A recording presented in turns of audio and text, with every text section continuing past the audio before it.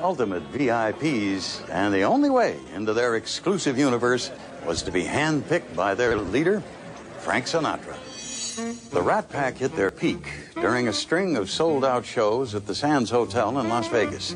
And for a while, their performances became the intersection of power in America, where fame and fortune, glamour and sex, politics and the underworld came together.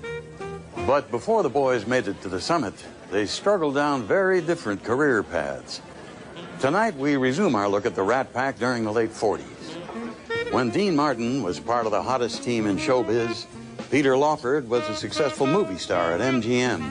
Sammy Davis Jr. was still looking for his big break, and a town called Las Vegas was starting to take off.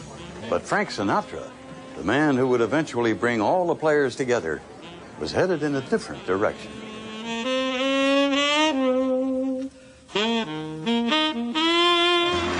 Well, I guess that's it, folks.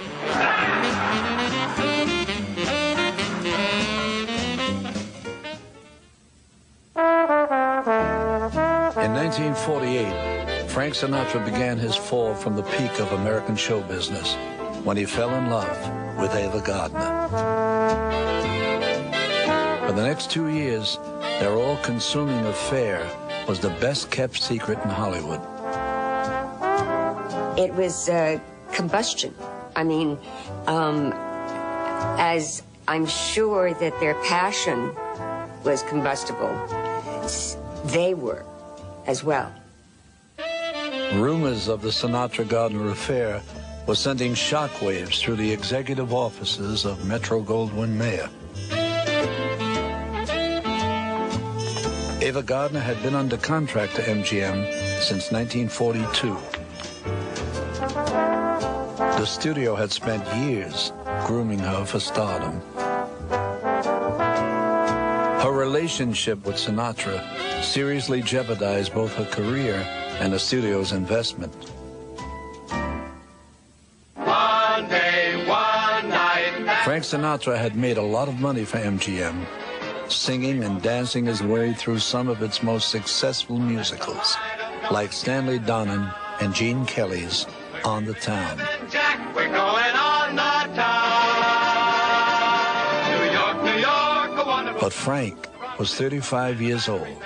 As far as MGM was concerned, his best years were behind him.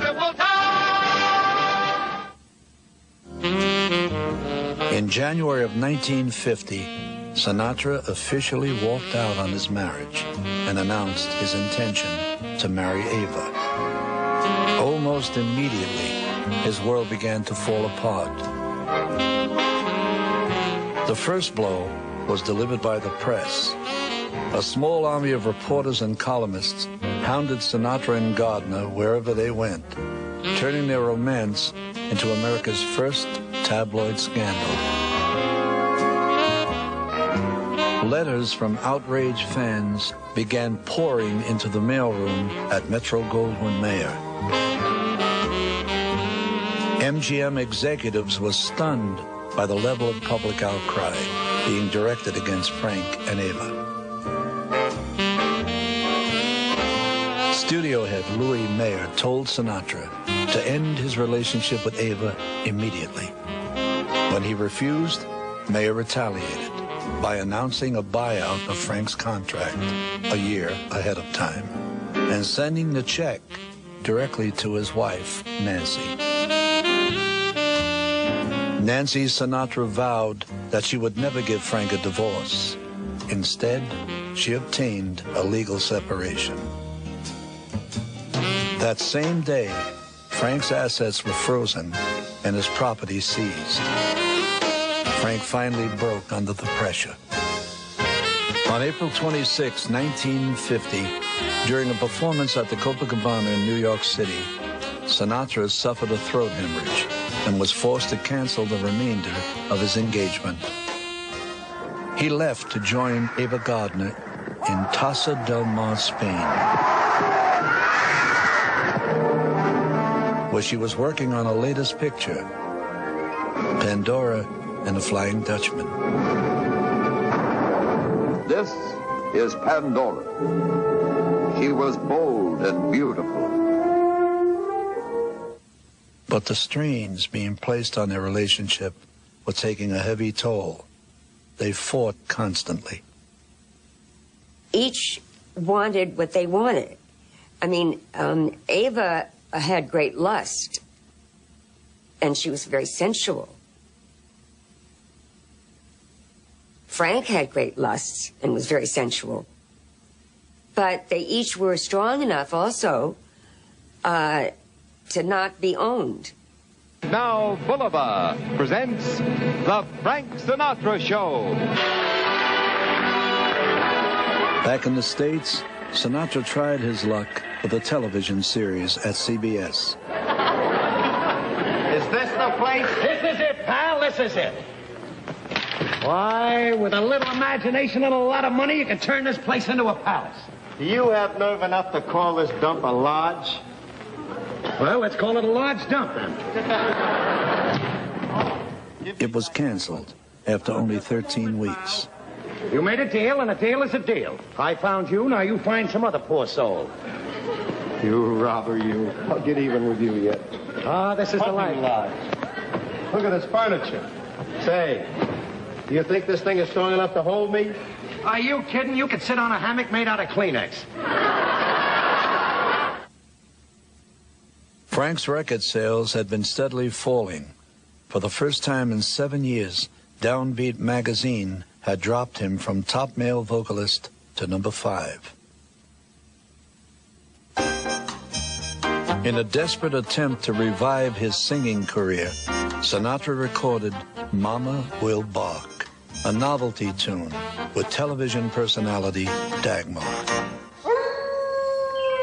It flopped. Then when he did that thing with Dagmar, Dogs Don't Bark, I wanted to throw myself out the window.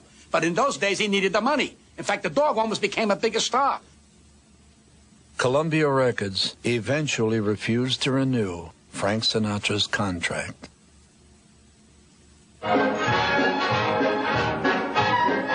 In November of 1950, Ava Gardner began shooting Showboat, the picture that made her a star. As Julie, the biracial heroine destroyed by the bigotry of the Old South, Gardner was hailed by critics and audiences alike as the most beautiful woman in the world. Can't help loving that man of mine. Meanwhile, Frank Sinatra watched his career continue in a free fall. Despondent and disillusioned, he headed back to the East Coast, to Atlantic City, the scene of his early glory days. Far from the Hollywood vultures and the fat cats of the record biz, Sinatra sought out the one man he knew he could count on. His old friend, Skinny D'Amato. They were two skinny friends. I guess they had something in common, and being Italian descent. So they, Skinny would entertain them, take them all over, and show them a good time. And so that's to boost his ego. One morning, Skinny went out to a local jewelry store and bought Sinatra a beautiful, solid gold watch. Skinny told Frank, "This is to remind you, when you come back, you'll be bigger than you ever were." He felt bad for him. So that's when he gave him this beautiful watch to seal their friendship. At Skinny D'Amato's 500 Club, Frank Sinatra returned to his roots, to the people for whom he had never stopped being a star. From every corner of Atlantic City, the faithful turned out in droves to welcome him back into the fold. Skinny D'Amato and the other big nightclub owners proved themselves to be Frank Sinatra's true friends during those hard years. They kept him going financially and spiritually.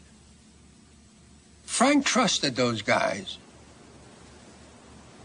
Because if a man from the racket said, "You're going to work for me next week and you're going to get yourself $15,000, you can go to sleep on that." First of all, they were the bosses. They owned all the clubs. So who are you going to work for? The guy that owns a delicatessen? For nearly half a century, the bosses of the underworld had run the nightclub business in every big city in America.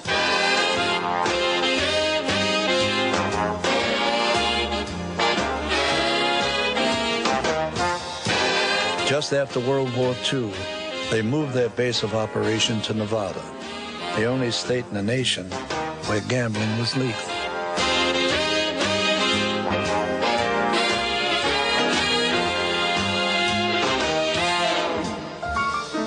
There they built a city of nightclubs, hotels, and casinos called Las Vegas. One of the founding fathers of Las Vegas was Moe Dalitz, a former boss of the Cleveland mob. Moe Dalitz was one of the owners of the Desert Inn, the Stardust, the Frontier, the Silver Slipper, you name it. He was the boss. He was a great, great guy. Dalitz, a close friend of Skinny D'Amato, gave Frank Sinatra a contract to sing at the Desert Inn. On any given night, you could walk into the Desert Inn and hear Frank Sinatra sing a 2-hour set for the price of a 50-cent Coke. The backbiters whispered that he had thrown it all away for nothing. But Frank Sinatra had gotten what he wanted, and to hell with what it had cost.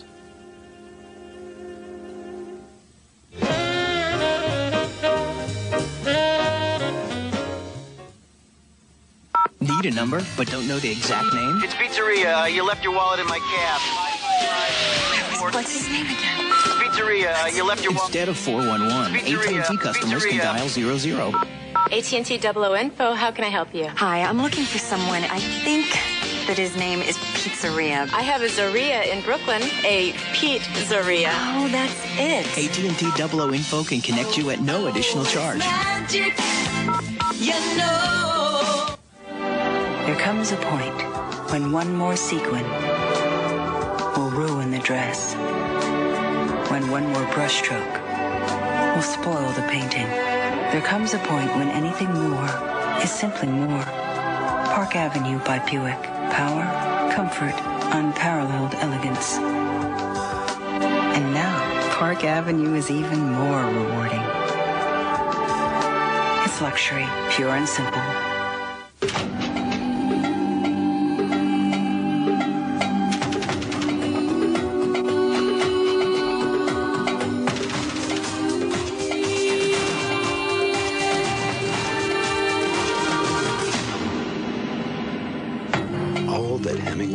The Hemingway Collection is introducing the Ernest Hemingway Collection by Thomasville. Our Labor Day sales event ends September 12th. Where do I begin? Should I read it? Ready? Biology, the ugly. It's harder than you think. Biod. But these kids made it look easy. Biography has the smallest big shots in showbiz. Ron Huitt. Ron Howard. Kurt Russell. That one? Drew Barrymore and the Osmonds. Child Stars Week on Biography. All next week on A&E. I look fabulous.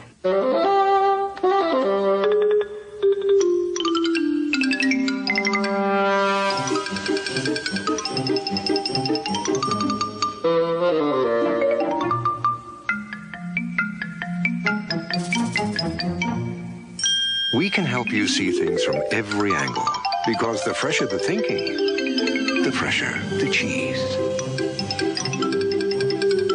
Ernst & Young, from thought to finish. A&E's look at the Rat Pack continues on Biography. While Frank Sinatra struggled to make a living singing in nightclubs, Dean Martin had become half of the hottest new comedy team in America. That we have found a feeling higher than high, my own, my only, my all. Martin and Lewis's first picture My Friend Irma had been a runaway smash hit. Within months, Paramount rushed out a sequel, My Friend Irma Goes West. Both films made millions. And they're even funnier than ever, with Dean Martin singing a raft of new song hits. Yours, love is yours because... In 1949, Dean Martin and Jerry Lewis were booked to appear at the Flamingo Hotel in Las Vegas. The Flamingo had started out as the folly of gangster Benjamin Bugsy Siegel. By the time he completed it in 1947, his poor planning had cost the mob millions of dollars. In retribution, the boys closed Bugsy's account permanently. Flush with their newfound wealth and fame, Dean and Jerry arrived at the Flamingo with an entourage of friends and family.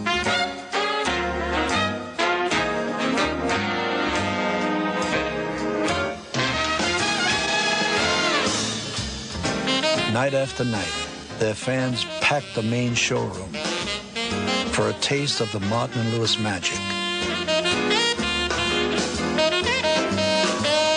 More importantly, they also packed the casino. Thanks to Dean and Jerry, the Flamingo had become the cash cow of organized crime. Bugsy Siegel's successors were now enjoying a handsome return on their investment. Dean's old mob friends from Ohio, the Fischetti brothers, now had major holdings in Las Vegas. The Fischettis had given Dean his first job as a dealer in their sneak joints back east and had later sponsored him into show business. To avoid being drawn into any conflict between his old bosses and the act, Dean shrewdly left all the team's business dealings in the hands of Jerry Lewis. The line was, talk to the Jew. The whole mafia empire was run by Jewish lawyers. Each family had their own Jewish lawyer. So they knew what they were talking about. If I shook their hand and made a deal, they knew it was in granite. I handled the business. He played golf. It worked. But if anyone threatened me or if it looked like I was in trouble, he'd have been right there. He'd have taken care of business. He was very protective of me. Dean wasn't protective of anybody but himself. The thing that occurred was Jerry was a skinny kid. And who the hell wants to see a skinny kid get hit, you know? So Dean would step in, and Jerry mistook that for protectiveness. But it was Dean's way of saying, I'm the boss. Is it much further? No, we're almost there. Peter Lawford was one of the first Hollywood stars to blaze a trail to Las Vegas in search of excitement and cheap thrills. In the early 1950s, Lawford was still a bachelor and had an enviable reputation as a playboy. Oh, I don't know. I think you have to enjoy living with yourself before you have nerve to ask anyone else to. Besides, you know how I am. Oh, here we are.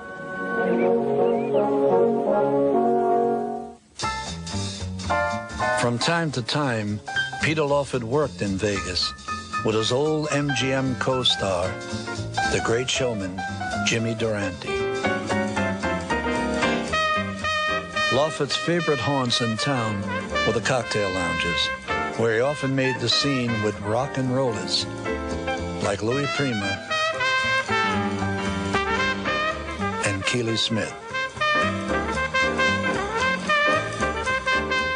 Our people basically were the cab drivers, the showgirls, the waitresses, the hookers, the dealers.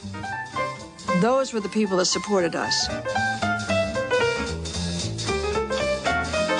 When we were working, we worked till 6 o'clock in the morning, till 5, 6, 7 o'clock in the morning.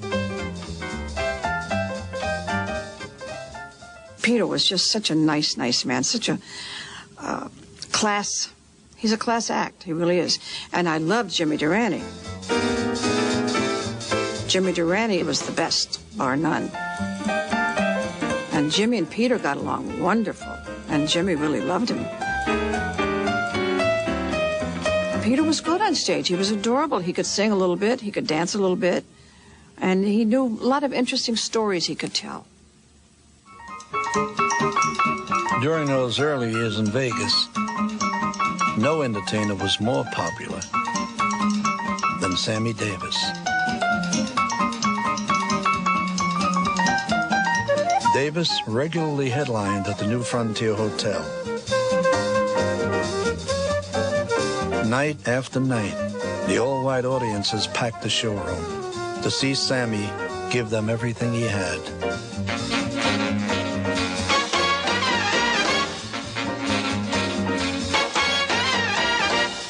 They showed their appreciation with rounds of applause and screams of delight. But once the show was over, Sammy Davis was subjected to the same humiliations borne by all black performers who played Vegas in the 1950s. When we used to work in Vegas, we had to go out and sit out by the swimming pool till our next appearance. You know, they didn't have dressing rooms or nothing for us. And when we lived here, we had to go on the west side, the black side, the Negro side, a place called Mrs. Shaw's, to stay over there. Sammy was going through the same things. He had to stay over there at Miss Shaw's when he first started coming here. In 1951, Jim Crow was still very much alive in Las Vegas. Blacks were barred from every hotel and casino on the Strip.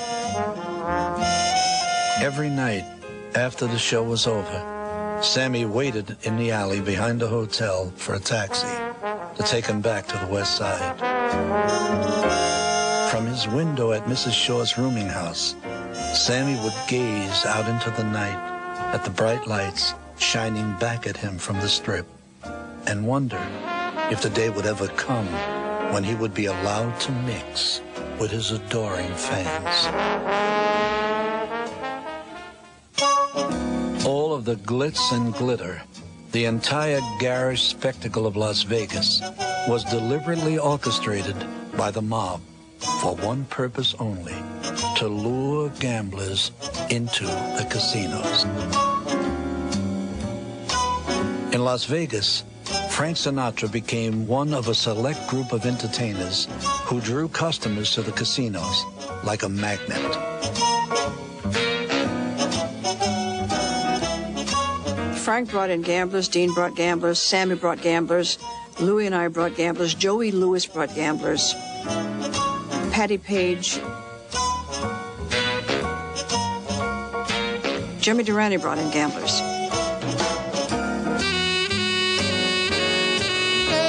Sophie Tucker brought gamblers, too.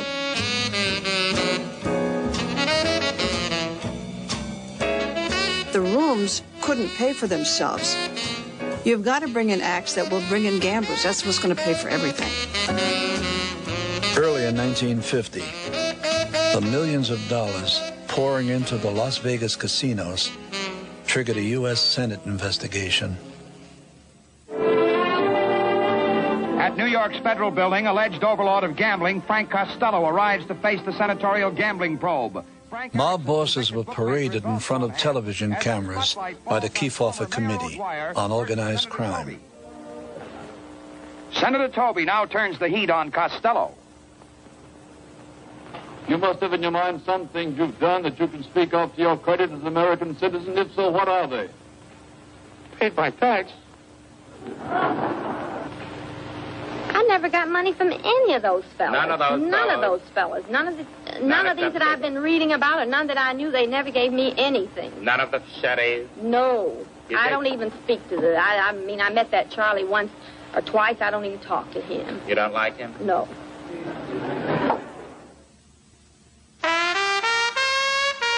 On March 1st, 1951, Sinatra was subpoenaed by the committee. Fortunately, he was allowed to testify at a private interview in his lawyer's office at the top of Rockefeller Center at 4 o'clock in the morning. Had Sinatra been made to testify publicly on national television, it would have certainly destroyed what was left of his career. In the years to come, Frank Sinatra would be asked many times to choose between betraying his friends or being labeled a gangster. To his credit, his loyalty never wavered. He wasn't a gangster. But you know something? The mob people, they liked the guy. Again, he made those guys squirm. If the wise guy knew that Frank was mad, they went, gee, can you call him? I didn't. Oh, what did I do, sir? Frank, what's he? They'd have killed for this man. They'd have absolutely killed for this man. You're watching Biography on A&E. On October 31st, 1951, after 3 torturous years of legal wrangling, Nancy Sinatra finally agreed to a divorce.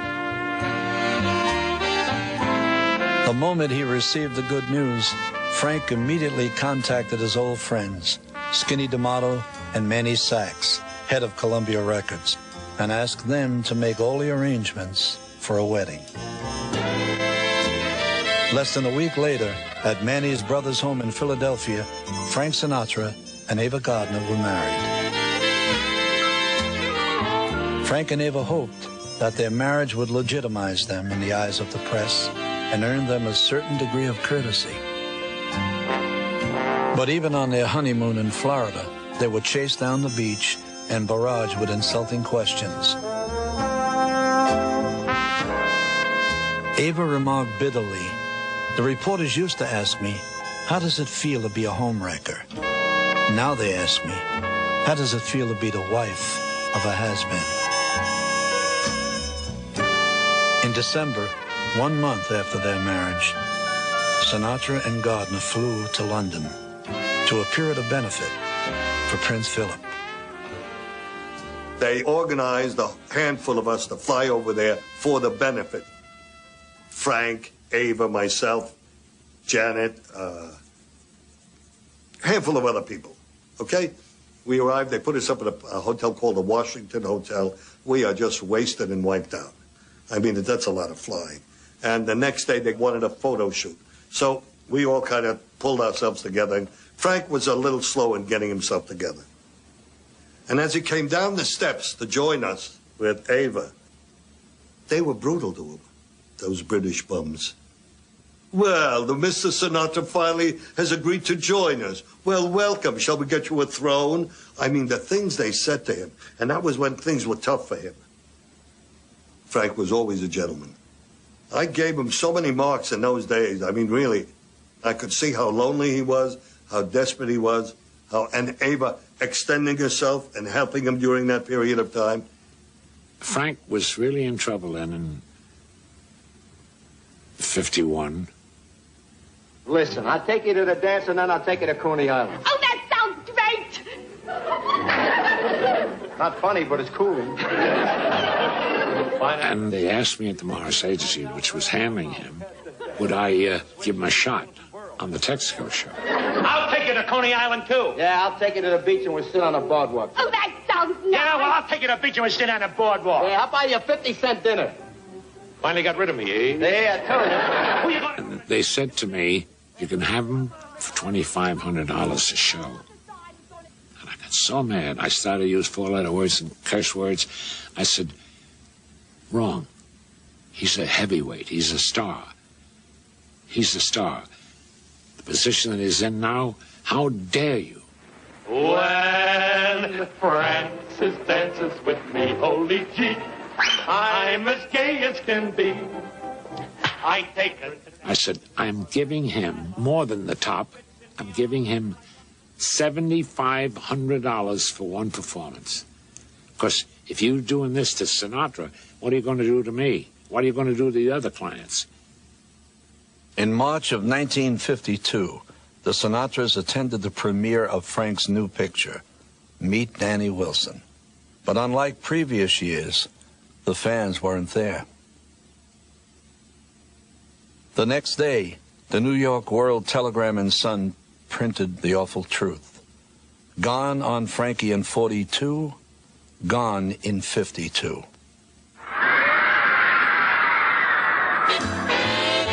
That summer, the streets of Times Square had rocked with the same pandemonium that had greeted Frank Sinatra 10 years before. A new generation of teenage fanatics besieged the Paramount Theater to get a glimpse of their new heroes, Dean Martin and Jerry Lewis. I don't think we can hear. What? During their first week at the Paramount, Martin and Lewis broke Sinatra's old box office record. Oh, how happy you are. We just want everybody to know that we're the happiest guys in the whole world. Yeah, we are. It's the greatest thrill of our lives. My name is MacArthur. This is unbelievable. Thanks to his partnership with Jerry Lewis, Dean's future was now rock solid. But there was already trouble in paradise.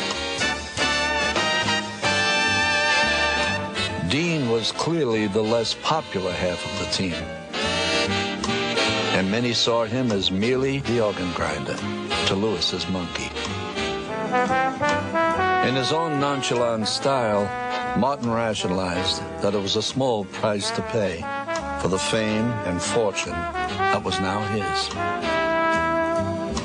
In the end, however, Dean would have to choose between playing second fiddle to Lewis or trying to make it on his own as a solo performer. You're watching The Rat Pack on Biography. Right now, see more trucks than an all-night diner during the GMC Summer Convoy. Pickups, SUVs, and family vans. 2 million tons of professional-grade trucks designed better than they need to be. Like the GMC Yukon with a Vortec V8 engine. It's got so much horsepower you could put half in storage and never miss it. Lease a '99 Yukon for $419 a month. Call for lease details. This is one convoy you don't want passing you by. Dad, can I help? No. Now for Yellow Page listings anywhere in the U.S. Hey, Dad, I think it's time to make a phone call. Yeah. AT&T customers can dial 00. AT&T Double O Info, how can I help you? I need a Chinese restaurant in Garden City. Fast. How does Fast Walk sound? Perfect. AT&T Double O Info can connect you at no additional charge. Oh, Dad cooked. Oh, it's magic. You know. A Biography 5-night special. Sammy, Dean, Joey, Peter, and the chairman, Frank. 5 guys who never finished high school and ended up on top of the world. They did it their way and defined a generation. As a week of the Rat Pack continues on Biography. Tomorrow on A&E. An A&E special presentation. Talk shows have made America one giant group therapy. How did conversation turn to exploitation? There are no taboos anymore. Most of us do not sleep with our fathers and our mothers. It's only talk. Sunday, September 19th at 8 Eastern, 9 Pacific on A&E. Ray Cook has been the golf professional's putter of choice for over 35 years with more than 200 tour wins, including all the majors. Ray Cook has always adhered to the principle of handcrafted quality and technical innovation. No other putter's like this in the sense how easy it is to line up, how soft it feels, and how solid it hits. Now, Ray Cook introduces the latest in putter technology, the M1XI, featuring a unique parallel alignment system for pinpoint accuracy, precision heel-toe weighting for superior distance control, and an ultra-soft insert for incredible feel. Third time that I used the putter, I had 3 birdies in a row. I shot 2 under par the very first time I used it. I'm staying with the Ray Cook putter, believe me. Ask your pro about Ray Cook's complete range of products or call 1-800-242-4200 and you'll receive a better putting video absolutely free. Learn for yourself why Ray Cook is the choice of champions. Call now for your free video. You're watching Biography on A&E. In 1951, Sammy Davis and the Will Maston Trio got their first booking at Ciro's, Hollywood's premier nightclub. It was the turning point in Sammy's career. His presence on the stage felt like there were fans that were pushing your body against the back of your seat. And I knew I was experiencing lightning in a bottle. He stopped the show cold, and it was an incredible performance. The teenage wonder, to whom Frank Sinatra had extended a helping hand all those years ago, had finally made it to the top of the marquee. Well, what happens if that... Sammy went on to conquer the hot new medium of television, regularly guest starring on all the big variety shows.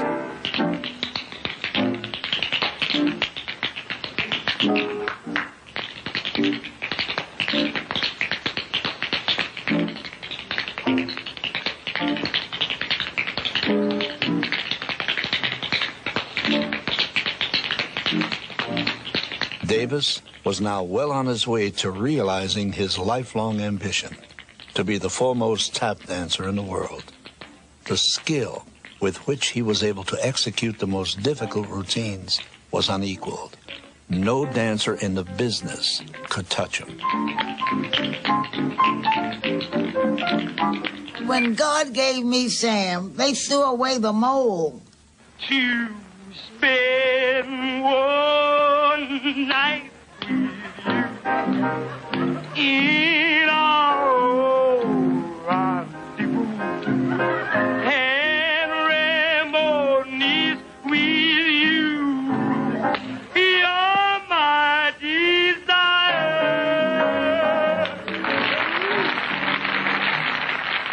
I mean, who do you know that can sing, dance, play instruments, be funny, and then be very nice at times, you know, most of the time? Who do you know? Sammy had everything to look forward to. He could never have imagined that the nightmare of his life lay just ahead, or that Frank Sinatra would be the one to come to his rescue.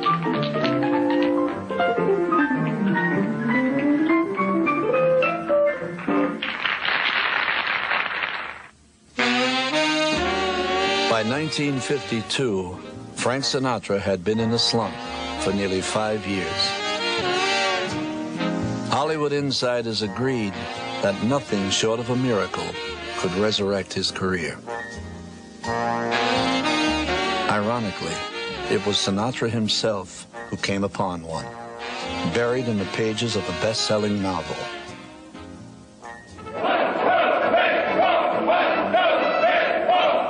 The character of Private Angelo Maggio, the doomed Marine in James Jones' World War II drama, From Here to Eternity, seemed to have been written for Frank Sinatra. From the moment he finished reading the book, Sinatra was convinced that he had been born to play Maggio. At that point, Frank Sinatra was so far out of the loop that he didn't even have an agent. But he did have a wife who was a major star. So it fell to Ava Gardner to persuade Harry Cohn, head of Columbia Studios, to let Frank make a screen test. It's my knowledge that he offered to do it free. He didn't even want any money. But it's also my understanding that Ava made the phone call that got it. Ava had called Cohen from Africa, where she was working on the MGM safari epic, Magambo, with Clark Abel. At Columbia Studios, Frank Sinatra's screen test convinced everyone, except Harry Cohn, who told Frank he'd get back to him. Sinatra joined his wife in Africa and waited for word from Harry Cohn. You can be nice and sweet when you want to, can't you?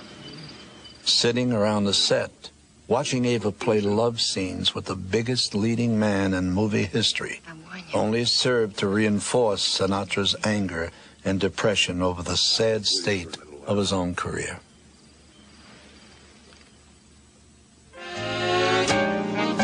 Tensions between Frank and Ava were running at a fever pitch.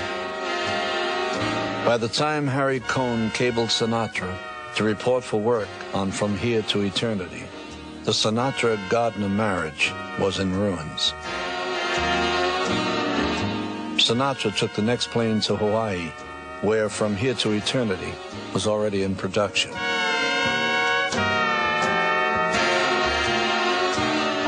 Montgomery Clift, the great method actor from New York, had a leading part in the film.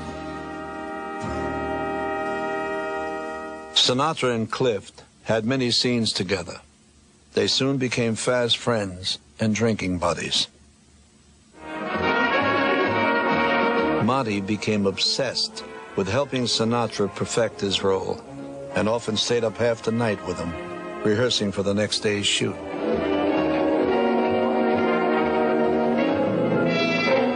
Why, it's Angelo Maggio. Greetings, Mrs. Skip Vegetable.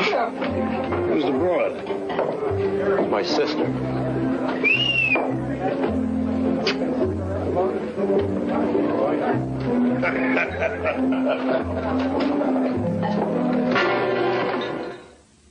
The hard work paid off.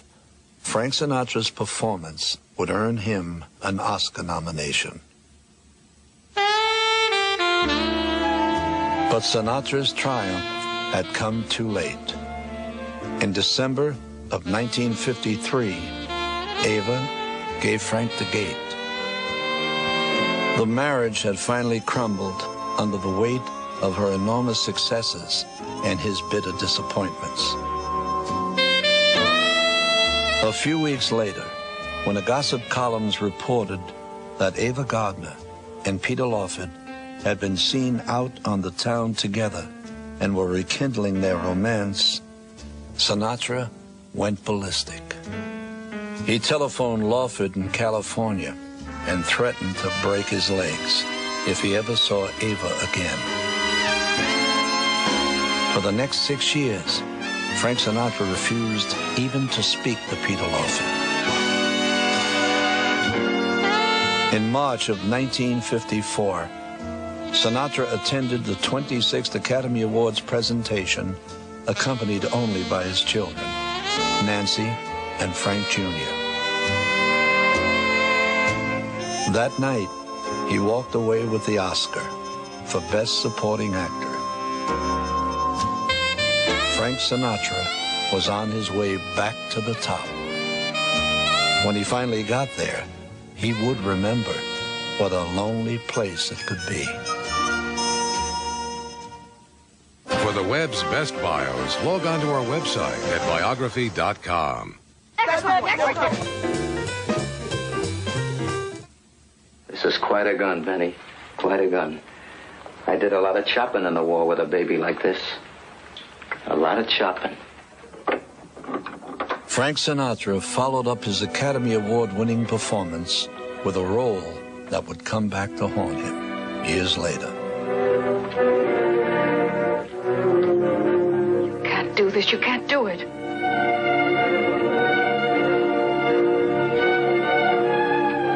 You're wrong, lady. Take a look. Come on, take a look.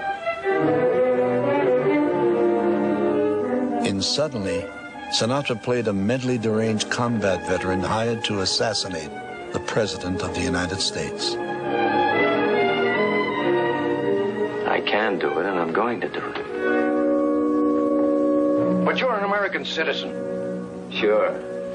And at 1 minute after 5, I'm going to be a very rich American citizen. You'll never get away with it. Shut up.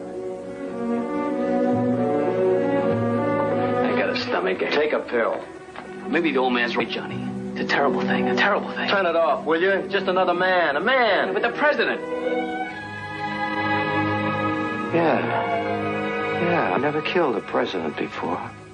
At age 39, Frank Sinatra became one of the leaders of a revolution in American cinema. Frank was the teacher of us all. He was part of that modern generation.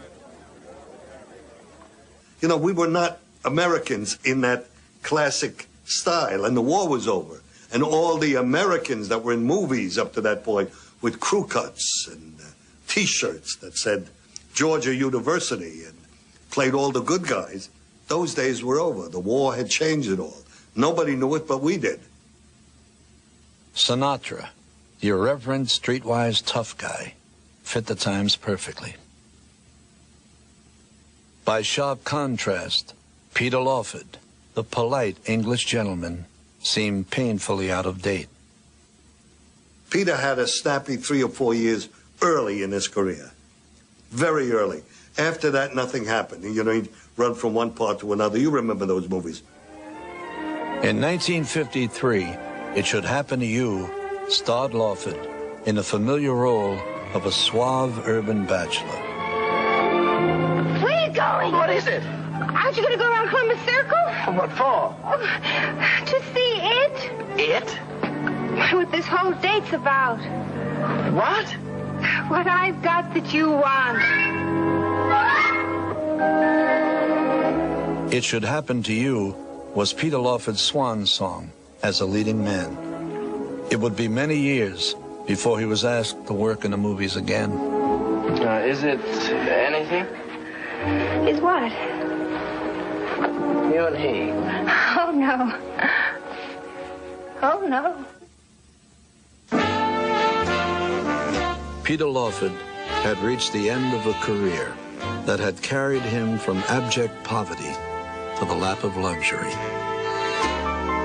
But just because Hollywood had turned him out didn't mean he had to stop living like a movie star. Peter still had his trump card to play. At age 30, he was one of the world's most eligible bachelors. Thanks to his striking good looks and aristocratic demeanor, rich society girls on both sides of the Atlantic had been nipping at his heels for years. Lawford had always succeeded in staying one step ahead of the pack. Now, he reasoned, it was time to let one of them have a bite. Peter Lawford and Patricia Kennedy announced their engagement at the beginning of 1954. Pat was a member of America's royal family, an heiress to hundreds of millions of dollars. The following spring, they were married in New York City. Outside the church, Lawford's fans mobbed the streets, almost overturning the newlyweds' limousine.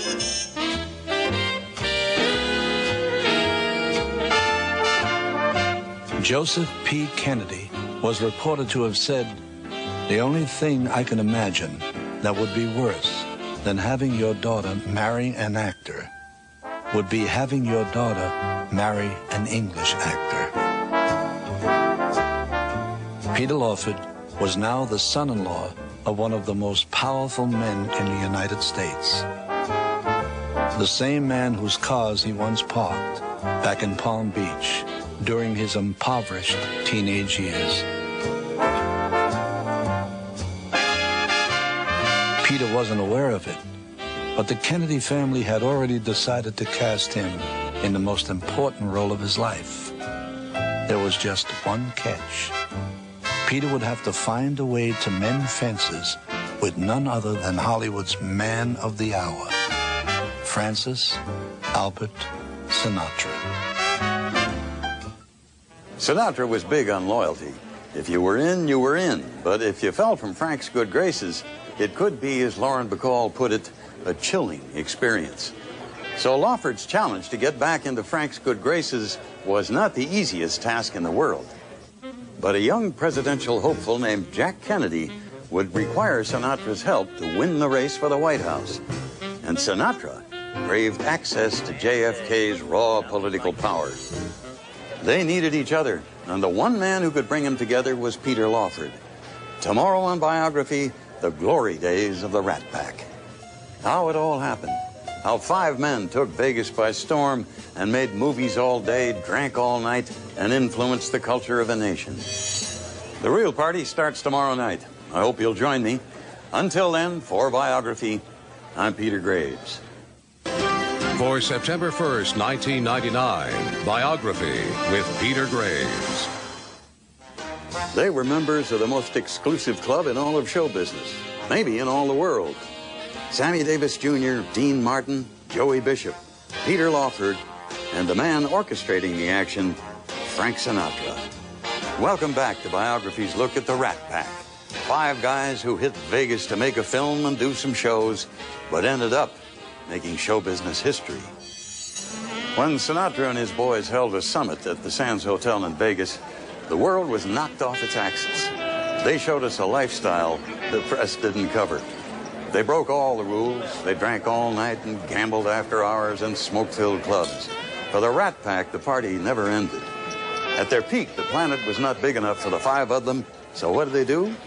They made it bigger. But before they reached the rarefied heights of the summit, each man took a very different path to the top. Tonight, we pick up their trail in the early 50s, when the action in Las Vegas was already starting to accelerate. People were flocking to see stars like Martin, Lewis, and Sammy Davis Jr. perform on stage. And in movie theaters around the country, Frank Sinatra resurrected his career. He had the world on a string, at least professionally. Well, I guess that's it, folks.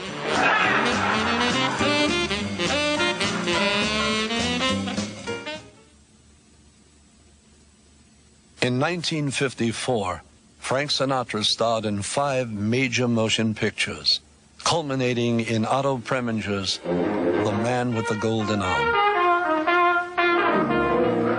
For his shocking portrayal of a junkie in the throes of withdrawal, Sinatra received his 2nd Oscar nomination, this time for Best Actor. Let me out!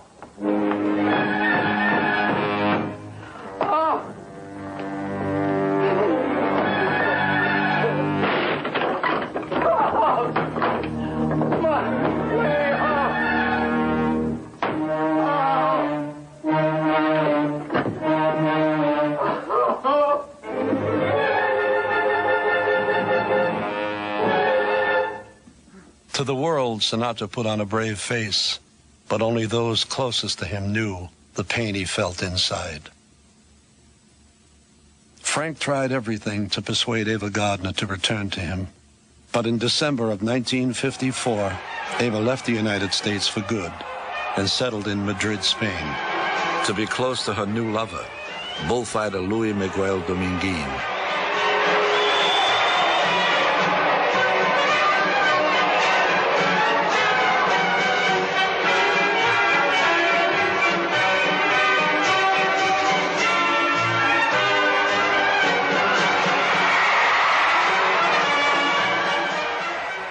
I came in at the end of that love affair, and so I only can speak of my time there.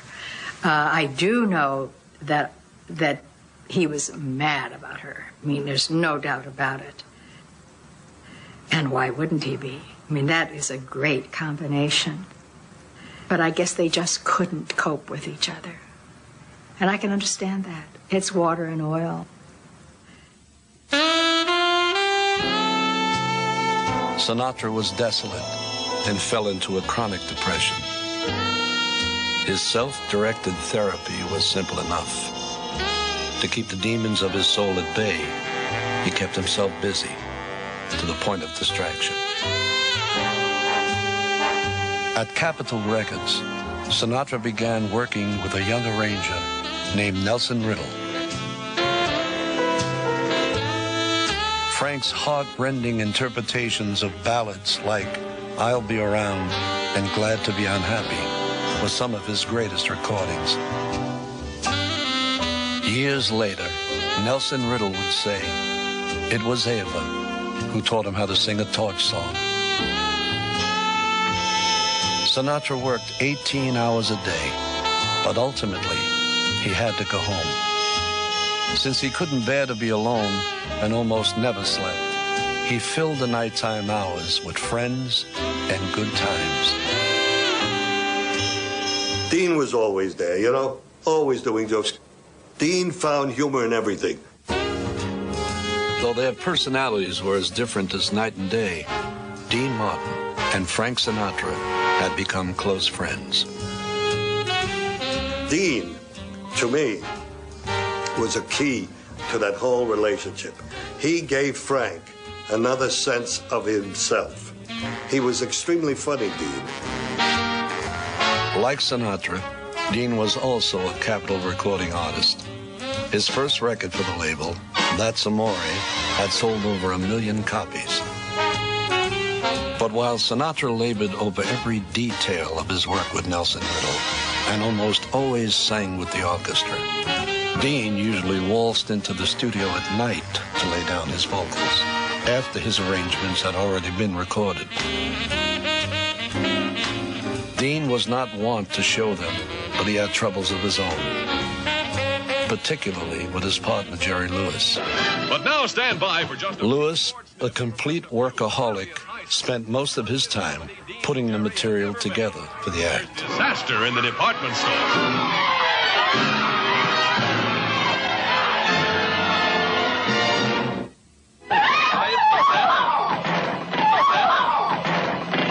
Hey, buddy, you got a towel? Somebody took mine. I did the editing. I did the writing. It worked. He played golf. Sure, it's Dean Martin. It was easy. It was just easier. If he didn't have to put his mind to work, he didn't. We won't tell Jerry.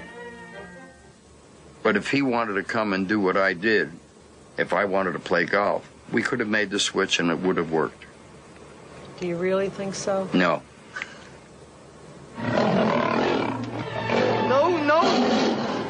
No yelling. No yelling. To make more room for Lewis's antics, Dean's parts were reduced to brief romantic vignettes. I have a fair idea what you're thinking. Dean's songs were being systematically dropped from the scripts. When Dean would sing in the movie, the kids would get up and go to get popcorn. It took tremendous strength on his part to take a back seat to this idiot. Oh, what would you do without me? What would you do, boy? What would you do without me when I'm gone? I've been used Dean found himself being pushed further and further into the background. It was a terrible blow to his pride. Who's always taking it on the chin? Who's always there? Loser wins. Who's always been a regular guy? I'll love you till I die. Finally, in the spring of 1954, Dean told Jerry he was splitting. The gossip columns reported that a Martin and Lewis breakup was imminent. Dean had desperately wanted to break away from Lewis, but after taking a good long look at his bank book, Martin got cold feet and backed down. To reassure their fans that they were staying together, Martin and Lewis celebrated their 8th anniversary as partners on the Colgate Comedy Hour by recreating their first days together at the 500 Club in Atlantic City. Back then, all television was live. Fearing that the show might run too long, over Dean's objections, Jerry made the decision to cut out one of his songs. This has been, what a rare mood I'm in. Why, it's almost like being love. But Jerry had miscalculated, and instead, the show wound up running short. Why, it's almost like being in love. Closing the show that night were the Treniers, one of the first great rock and roll bands. When we did the Dean Martin, Jerry Lewis show, it was in Hollywood, and they ran out of entertainment, more or less, numbers, and so they told us to stretch.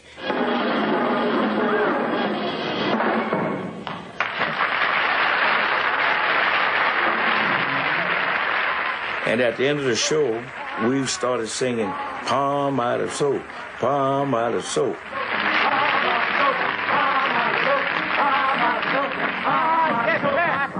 We kept doing that for about 5 or 6 minutes, you know. I want to wear a lot of luck, and I told you I should have sung another song. We wouldn't have had a stretch here.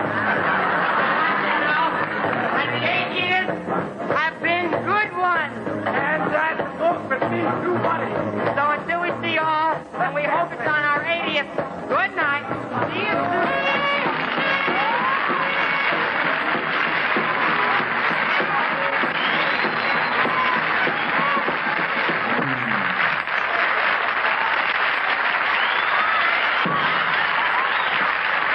And we did it so long that Jerry Lewis collapsed right into Dean Martin's arm. And Dean Martin says, "Told you should let me sing another song." Dean had caved, but the truce would be short-lived. You're watching the Rat Pack on Biography. In just a few short years, Frank Sinatra had become the most powerful man in Hollywood. His old friend, Skinny D'Amato, had been right. Sinatra was back, and bigger than ever.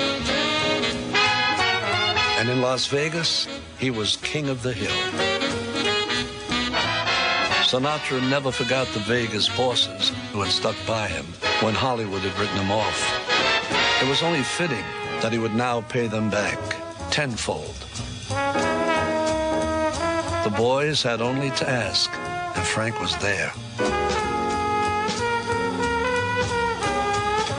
Sinatra willingly hosted openings of new hotels like the Dunes, freely dispensing his irresistible charm. It seemed almost surreal to see the biggest movie star in the world hawking a Vegas casino perched atop a camel. But Sinatra drank it up. Frank to them was like up here, and they were down here. But in reality, Frank was right down there with them, and I don't think they could really grasp that. But Frank never put himself up there. He was always one of the people. And I think being a part of him, just being in the audience with him on the stage, people got thrilled with it. They just wanted to see Sinatra. And I think Frank loved them back as much as they loved him. Maybe they didn't know it, but I think he did. In the carnival atmosphere of Las Vegas, where unbridled excess was celebrated 24 hours a day, every day, Frank could shed the trappings of stardom while being treated like royalty. Here, everyone was in his corner.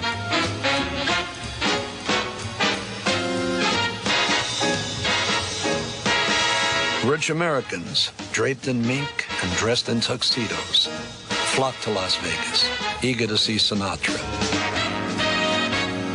Fat with cash and ready to party, they dropped fortunes at the gaming tables.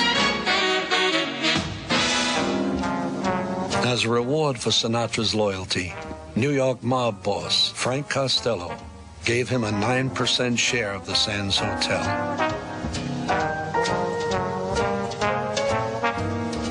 Thus began a partnership between Frank Sinatra and the men who ran Las Vegas that would last well into the 1960s.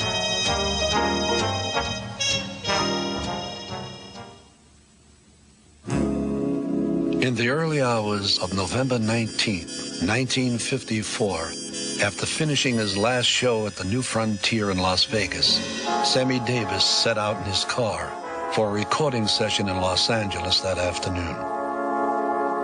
You know, he was driving down the road and two women coming in the other direction rammed into him, and he fell and hit the post and knocked his eye out. Jeff Chandler was the first one at the studio who heard about it, jumped in his car, ran out there. You know, no hospital would take him because he was black. And they put him out in a hallway in this other hospital. And that's where he was when Jeff Chandler found him, got him into a hospital so they could repair his eye as much as they could. Sammy despaired that his career was over, but his friends refused to let him give up, especially Frank Sinatra. Sinatra drove 70 miles non-stop from Los Angeles to San Bernardino and brought Sammy to his home in Palm Springs to recuperate. Then Frank did Sammy the biggest favor of his life. He flatly told Davis that if he sat around feeling sorry for himself for too long, he could kiss his career goodbye. Just 8 weeks after losing his eye, Sammy climbed onto the stage at Ciro's and played to a packed house. That's when Sinatra, Dean, and I don't know who else all came on the stage with the patch. And it was marvelous. That night, Sammy met a stunningly beautiful blonde actress who was even more self-conscious than he was. Her name was Marilyn Monroe. Throughout the show business community, Sammy's courage became the stuff of legend, and his popularity soared. Within a year, Sammy Davis was back in Las Vegas for a 2-week run at the New Frontier.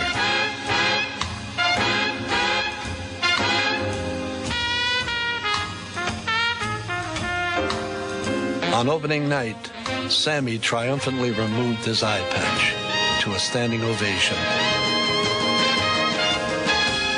By the time Sammy had finished his performance, the audience was in tears. So we took that patch off and people carried on and cried. This is the history of that eye. And, you know, it was a terrible tragedy for everybody. Lucky, well, lucky, unlucky. You know, he was able to see, but that's what happened. And after that, we all hung out together a lot.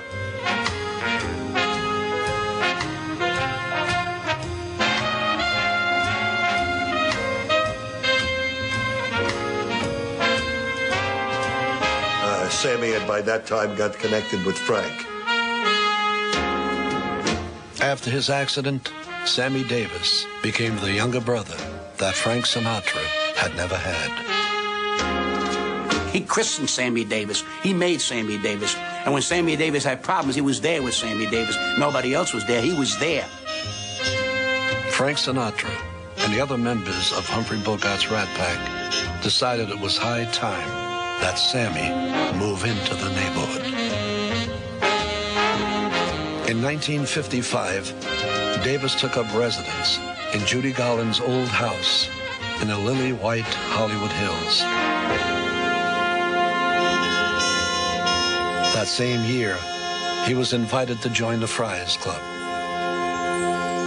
Sammy had the best time in the world. I mean, everybody, we all loved him so much, you know. We assumed the guilt of what this country had done to our black brothers, you know? And Sammy would say to us, stop being so nice to me. It's all right. I don't need a girl. I'm okay. Do something about my color, but leave me alone. With the love and support of his friends, Sammy Davis had finally made it across the color line and into Hollywood's white aristocracy. He had won a great battle, but the war he would fight for acceptance in a white man's world was far from over.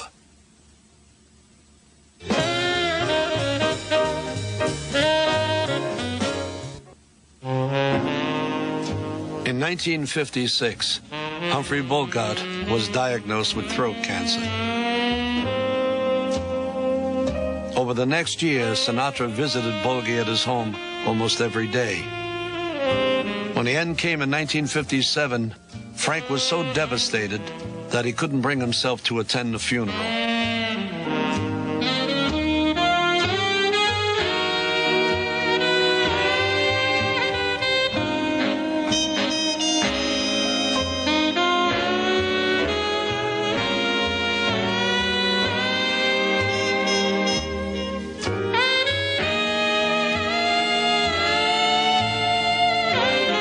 After Bogart's death, Sinatra became the constant companion of his widow, Lauren Bacall, often taking her to Las Vegas with him.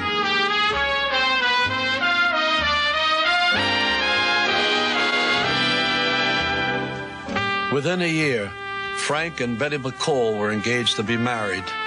But when Luella Parsons broke the news in her gossip column, Sinatra blamed Bacall for leaking the story and called the whole thing off. In a tradition of Bogart, Sinatra established his own inner circle of close friends and colleagues. Tony Curtis and Janet Leigh, Sammy Davis, and Dean and Jeannie Martin were being referred to in the press as Frank's Rat Pack. I think it was labeled the Rat Pack.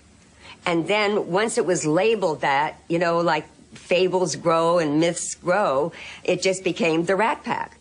We weren't ding-dongs. We weren't guys that show up for the weekend. That was the end of it, you know? But Hedda Hopper loved the idea that we were Rat Packers. And Luella Parsons and Sheila Graham and Rona Barrett, oh, they quivered at the thought of rats running around in their apartments.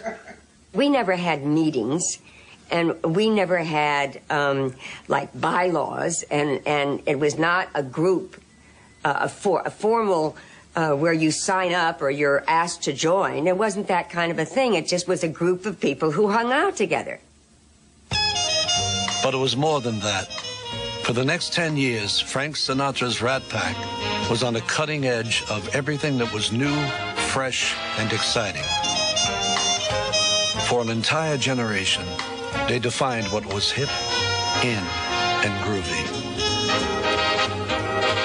Sinatra had the power to advance or destroy the careers of his Rat Packers. As chairman of the board of his own private empire, Sinatra made the rules and meted out his own brand of justice. You know, there was nobody who was a better pal to you if you were a pal. Frank was a very kind man, you know. We think he was all gruff, and he could throw you out the window and over the balcony, but he was, if you did something to deserve that. But he was a very, very tender guy. Very. Kids from Kansas to Pennsylvania soon developed that movie mania. By 1956, Dean Martin had reached the end of the line.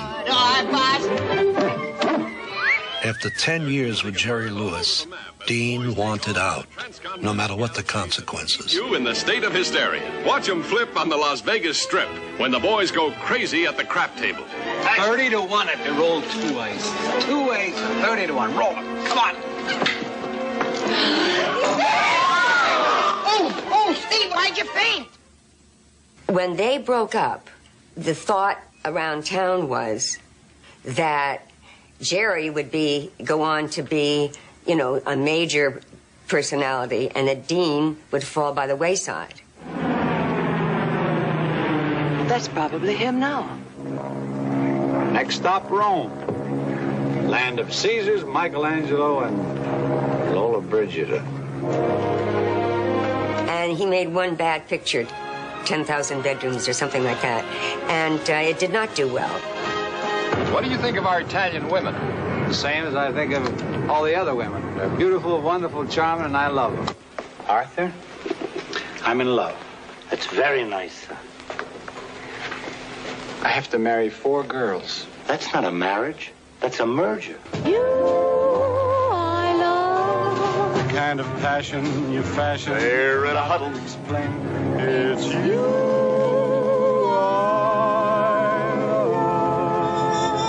It was a silly movie, you know. And I think even Dean thought, you know, I guess they were right. I'm not so good on my own.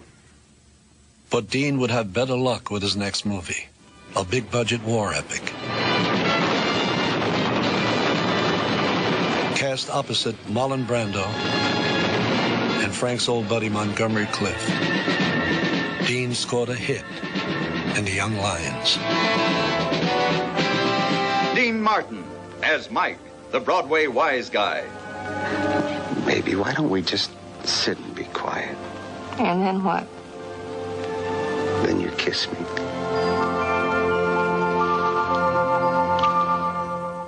He took off like gangbusters.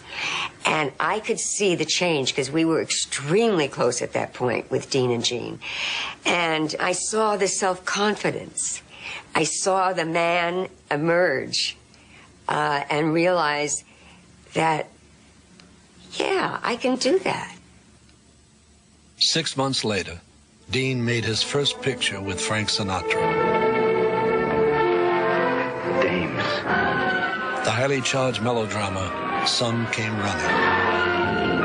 As Frank's hard-drinking, fast-living sidekick, Dean was simply acting out his real-life role with Sinatra. What wedding? Wedding? Dave, just between you and me, that little old school teacher of yours, you know, she ain't too good an influence. You know, ever since you give up drinking, you've been impossible. Maybe Frank saw himself in Dean. Italian, trying to get started. You know, Frank at that time had been up so high and down so low and then up so high again that maybe he saw something of himself in Dean and wanted to give Dean the assurance that he did have what he had, you know, the confidence that he could do it on his own. He always wears hat in the presence of ladies. All the time. He even sleeps in his hat. I'll bet. Yeah, I learned a little while back that certain conditions bring a gambler luck, you know? And, oh, thank you. And this here hat's one of them. You know, every time I take this hat off, something bad happens to me. All right, go in the door. You'll miss the bestest pal you ever had. Frank and Dean's winning combination laid the groundwork for future Rat Pack films. What do you mean, are we gonna... Dave, if there's gonna be an argument about Jimmy singing, I'm with him. Yeah, I'm with him. Dean was special. You know, they used to have a line in show business that they said, Frank thought he was God, but Dean knew he was. The Rat Pack will continue in a moment. But first, Biography invites you to test your Rat Pack knowledge. Log on to biography.com and take the Rat Pack Trivia Quiz. Dispensing advice to the lovelorn under a female pen name. Your favorite sports writer and my favorite girl will be here in exactly 12 seconds. How do you know? Power of the mind. In 8 seconds, she will burst through those doors, rush to my side, and kiss me. Well, if she does, I'll kiss Humphrey. Oh, the poor innocent bystander always gets the worst of it. Bill, I want to talk to you about your column for Sunday special. Now. A sophisticated sitcom about male and female role reversals. Dear Phoebe was a critical success, but left viewers cold. You are a gentleman and an all-round good sport. Do we throw rice now? Not yet. I merely lost a bet on the fight last night. Hayden versus O'Rourke. The show was canceled at the end of its first season. Do me a favor, Welsh. Maybe your old cologne isn't doing the job for you.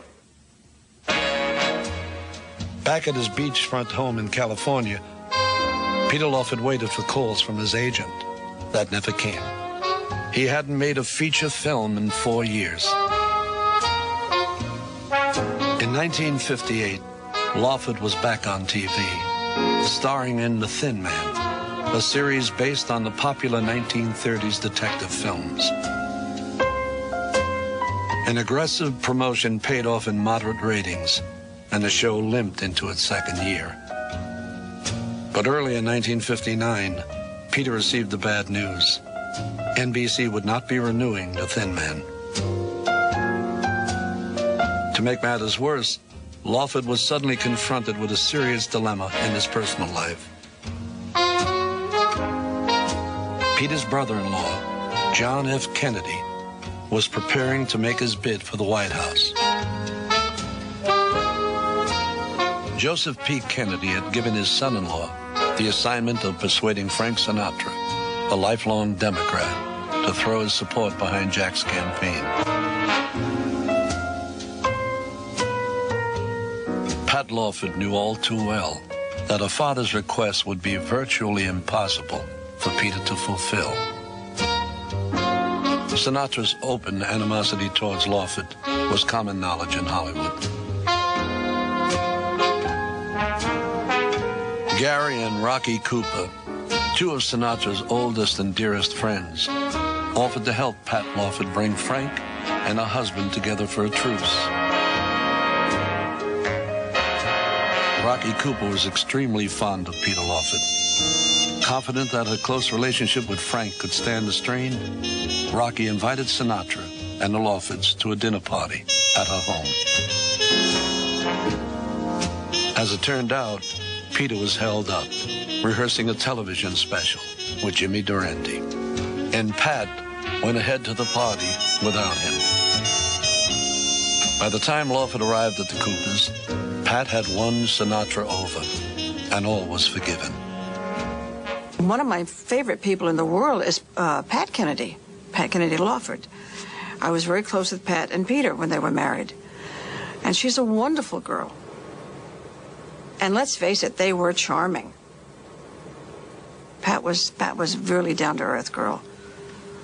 And I think that to be involved with the Kennedys, to be invited to Martha's Vineyard and things like that, that's, to Frank, even though he was probably the biggest star in the world at the time, I think that is a big added plus. That's another world for him. As if nothing had happened, Lawford and Sinatra picked up where they had left off 6 years before. Peter confided to Frank that he had bought a script from one of his beach buddies about a platoon of ex-commandos whose captain reunites them to rob the 5 major Las Vegas casinos. It was called Ocean's 11. Frank Sinatra had no trouble making a deal at Warner Brothers to produce Ocean's 11. The movie was a guaranteed moneymaker, as well as something Frank had been searching for a long time.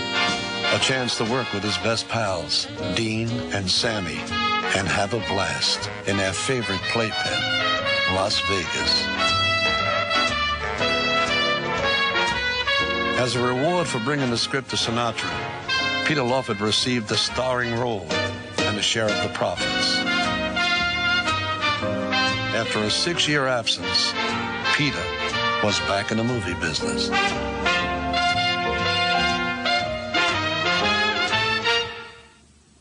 Biography will continue in a moment here on A&E. Late in 1959, Frank Sinatra was on a Warner lot with director Louis Milestone, working out their plans for the production of Ocean's 11, when the Friars Club held a roast in his honor.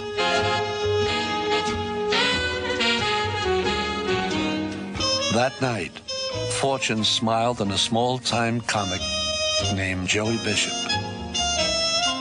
They were having a testimonial to Frank Sinatra, and sitting behind a palm all the way on the other end of this huge table, because every big star in the world was there, was Joey Bishop.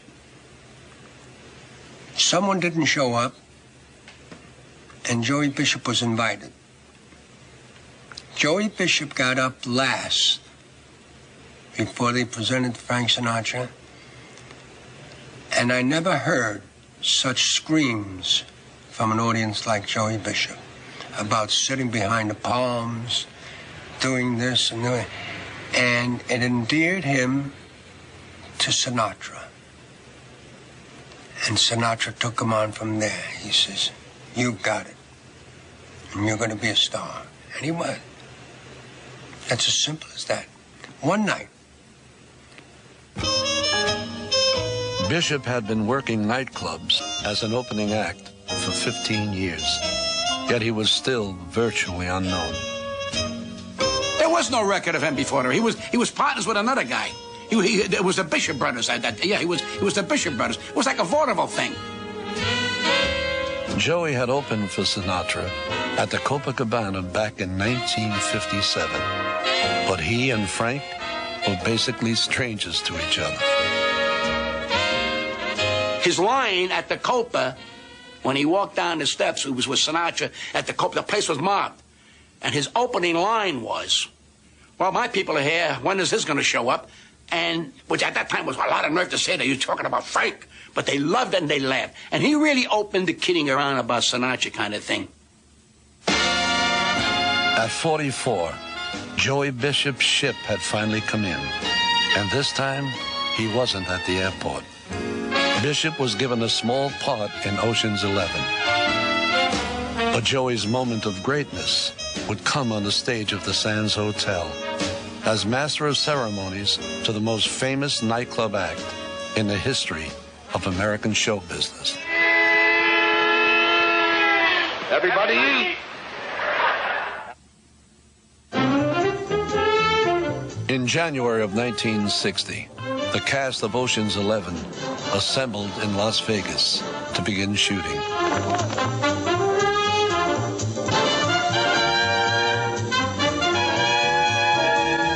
Keep your eye on Danny Ocean. He's the quiet guy in the middle of it all. He's the guy with the big idea. He's calling a summit meeting of his own, and it's going to be a summit to top them all.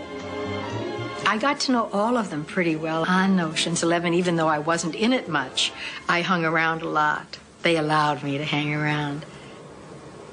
And Sammy is the one who recommended me for the movie.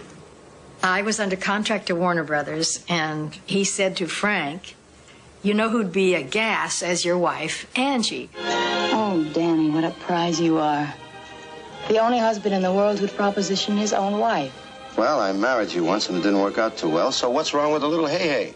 When Frank did the scene with me, we were in a nightclub, as I remember, and he finished the scene, did the scene and walked off and kept walking.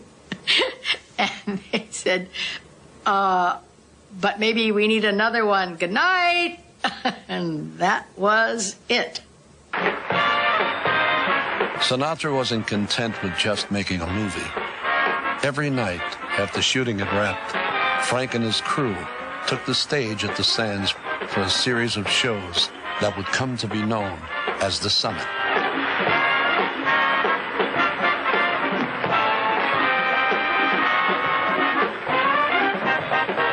I was there in Vegas for a couple of weeks. I saw 9 of the shows. I saw them every night that I was there. You're just too marvelous for words, like a glorious, glamorous, and that old standby amorous. Frank loved Sammy.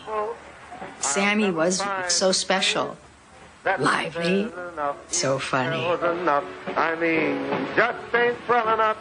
You're much, much, much, much too much and just too very. Dean was very quiet and laid back, so when he did speak and say something funny, it was absolutely hysterical. The Fat Dictionary, I know. Much, much, much, much. Borrowing another couple words in that content. Much. To tell you that too marvelous for words. Not yet, Sam. I'll tell you when. Every time it rains, It was so exhilarating, and the camaraderie was so wonderful. If I don't sing a song soon, you're going to see some troops on this stage. It's upside down. It was just the most marvelous times of just total abandoned fun. They were mischievous, and the shenanigans kept up all the time. See how they're lost without me? I would like for you to meet this man. He represents all the dignity and charm of Ocean's 11, Mr. Peter Lawford.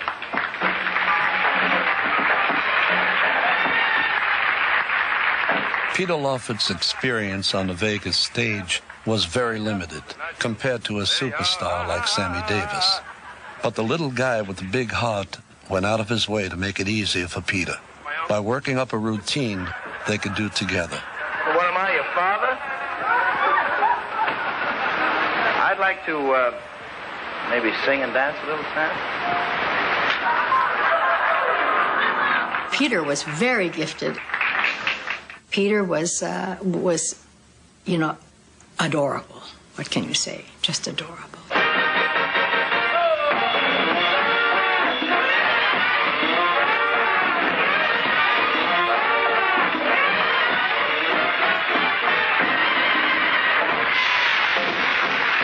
The fun they always had was always obvious. I mean, they were always enjoying each other, these 5 people, especially the 4. I don't remember how close Joey was with them. You daffy kid, you're going to be a star. Let me see Sonia Henney do something on that. On stage, Joey Bishop suited Frank to a T. But Joey did not indulge in Sinatra's favorite leisure activity, drinking, which, by default, kept him out of Frank's social life. And will you have that ready at 3 o'clock, Doctor? You son of a gun, you spill more than I drink. You know, Frank didn't like it when you didn't live his life. Am I out of the picture? Hey, here's another one of your hit records. Frank was the leader of the pack. There's no question about it.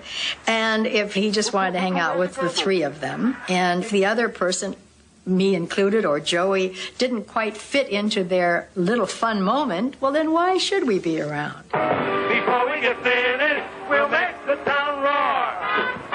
Sinatra had never had a better time in his life. When the show was over, he moved the party to his hotel suite. Bring your sunglasses, Smokey, he tells Sammy, because we're going to be watching the sun come up.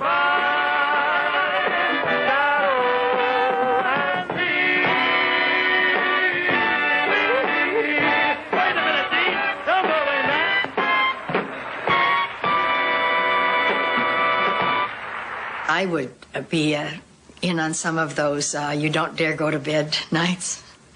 I couldn't pass a physical.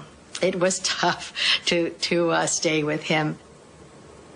Frank liked to go to bed late and sleep late because he was brought up on nightclubs. That was his pattern. And but the other ones who could get away could get a little bit of sleep in.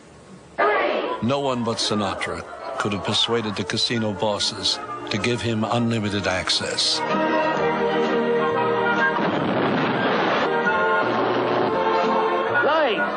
Lights! How'd it come off? Like a charm. Same here. Fantastic. They would work from about 11 to 7 or 8 and then go right to the show. So instead of going out to dinner after work, they did a show. Maybe I live a life of regret. Frank Sinatra's Rat Pack had turned the town on its ear. For the next 4 weeks, there wasn't a single hotel room to be had in all of Las Vegas. Nevertheless, I'm in love with Oh, stop it.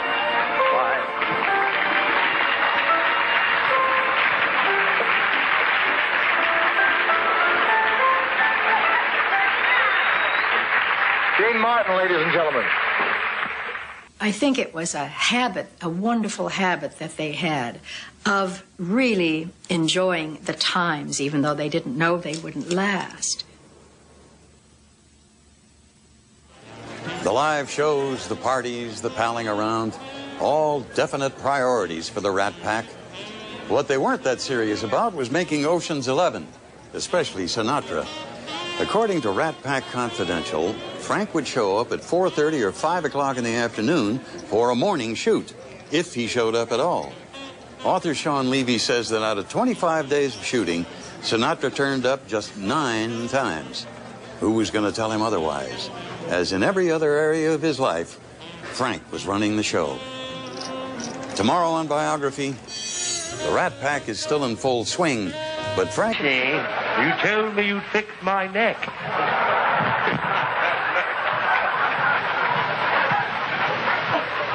And ever since I've been the head of Blair General Hospital, there has been one man that I keep. Thank you, baby.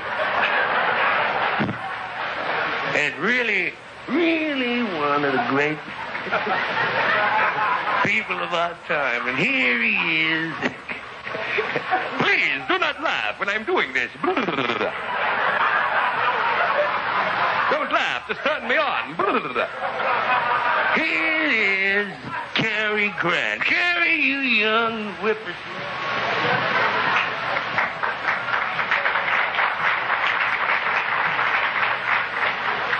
Oh, Judy, you can't take a baby out of a man's life and expect him to go on living the way he has been. It's not right and it's not fair. That's all I got to say.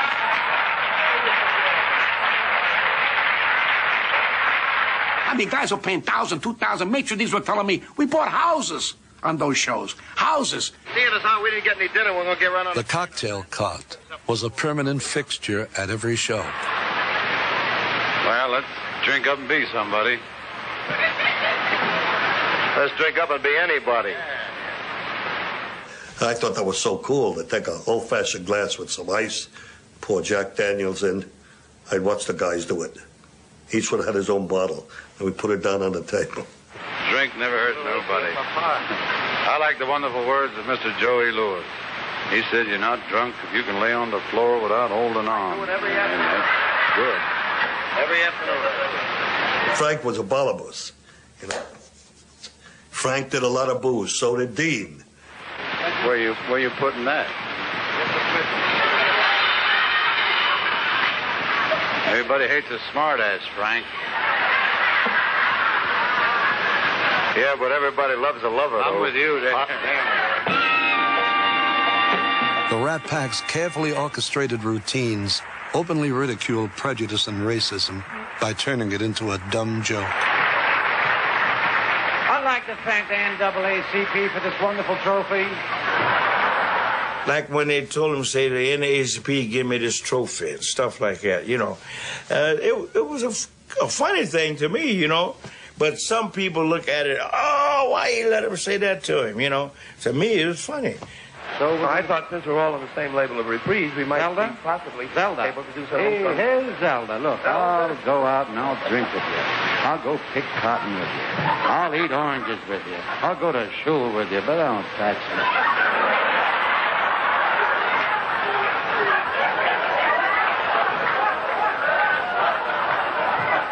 I love that show. It was funny as a son gun to me. Have you forgotten the South? I'm trying to, baby. Yeah. I'm Alabama bound. You'll go there by yourself, I know that. Leader or no leader, I ain't going with you, baby. They're going to come up here to get me. I'll tell you that. They definitely tried to crack to it. I know that for a fact. You know, whatever they could do to help Sammy get through it, because they know they hated black. Look at him, boy. She gets too hungry for dinner at 8. When you have something as powerful as the Rat Pack was at the time, the fact that Sammy was a part of them was at the same time saying the blacks have every right to be a part of this civilization. You know, who knows what the impact was. I think it was very strong. We'll never be able to measure it. Doesn't like dice games with Sharpies and spoons. Won't go to Harlem. You sure about this guy? I don't know about him. I think he's really the African queen, Daddy. He must be. That's why this chick is a tramp. When Frank said, I won't perform unless Sammy can stay in this hotel too, that was a strong message, and it did coincide with the civil rights movement. I am today announcing my candidacy for the presidency of the United States. 2 weeks after announcing his candidacy for the presidency, John F. Kennedy arrived in Vegas to see the Rat Pack. The brightest man in the political world today, Senator John Kennedy from the great state of Massachusetts. Got it, Jack.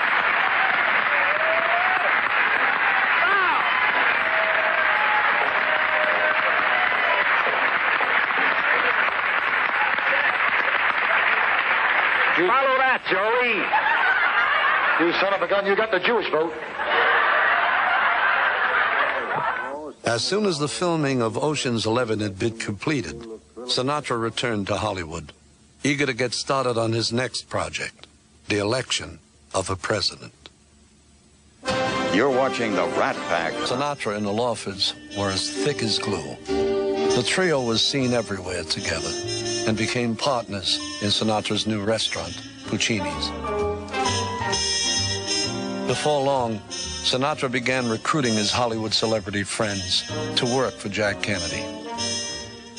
I kept hearing about Senator Kennedy from Frank Sinatra. And he was always saying, you know, boy, he's going to go, he's going to do it. And then Pat Lawford, one night at her house, there was a lovely dinner and everything. And in front of everyone, she said, would you give the opening luncheon to kick off my brother's campaign? And I would, you know, it was such a out of the blue question for me. And I said, of course. They were all a little afraid of Frank at that time. They weren't afraid of him, but, you know, they were afraid of Frank.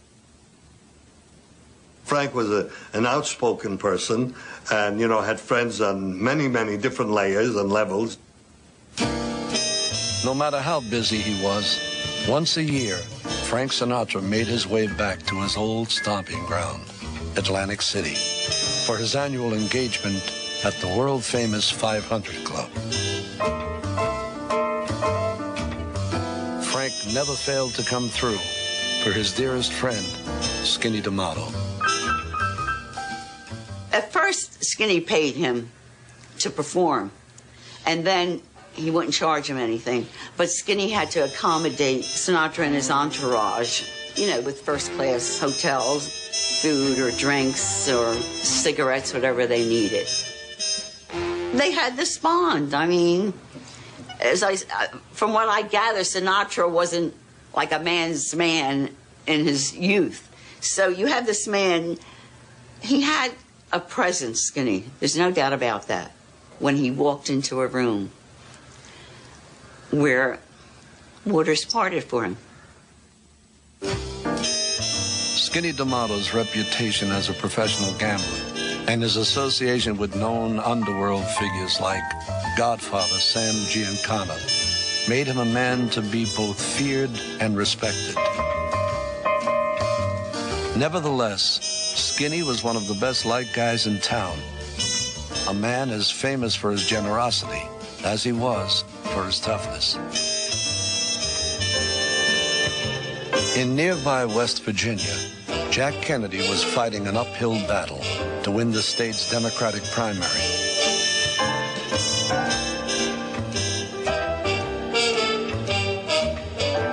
Jack was running far behind in the polls. Without a victory here, JFK had almost no chance of receiving his party's nomination. Skinny D'Amato, arguably one of the most powerful men in Atlantic City, had close contacts with civic and labor leaders from Philadelphia to Miami. As a personal favor to Frank Sinatra, Skinny traveled to West Virginia and made sure that the local officials delivered the votes needed to put Kennedy over the top. In the case of John Kennedy and Skinny D'Amato, the old adage that politics makes strange bedfellows had never been truer. In July, the Democratic Convention was held in Los Angeles. We win, Kennedy! Thanks to the efforts of Frank Sinatra and his friends, John F. Kennedy had become a household name. An impressive number of Hollywood stars came to the L.A. Coliseum to show their support for Jack Kennedy. And now here are some of our friends from the Committee for the Arts of the Democratic National Committee. Mr. Tony Curtis.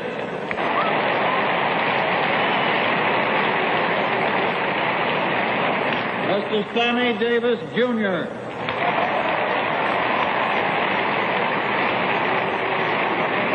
Mr. Peter Lawford.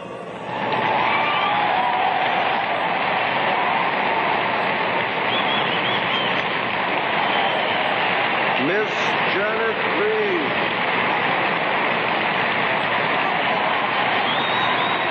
Mr. Frank Sinatra. As usual, Sinatra was the man behind the scenes, pulling the strings. Conspicuously absent from the group was Dean Martin, who had flatly refused to campaign for Kennedy.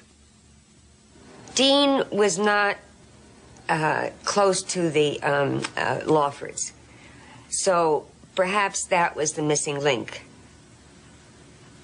The Lawfords chose whom they wanted to represent them, the Kennedys, in Hollywood.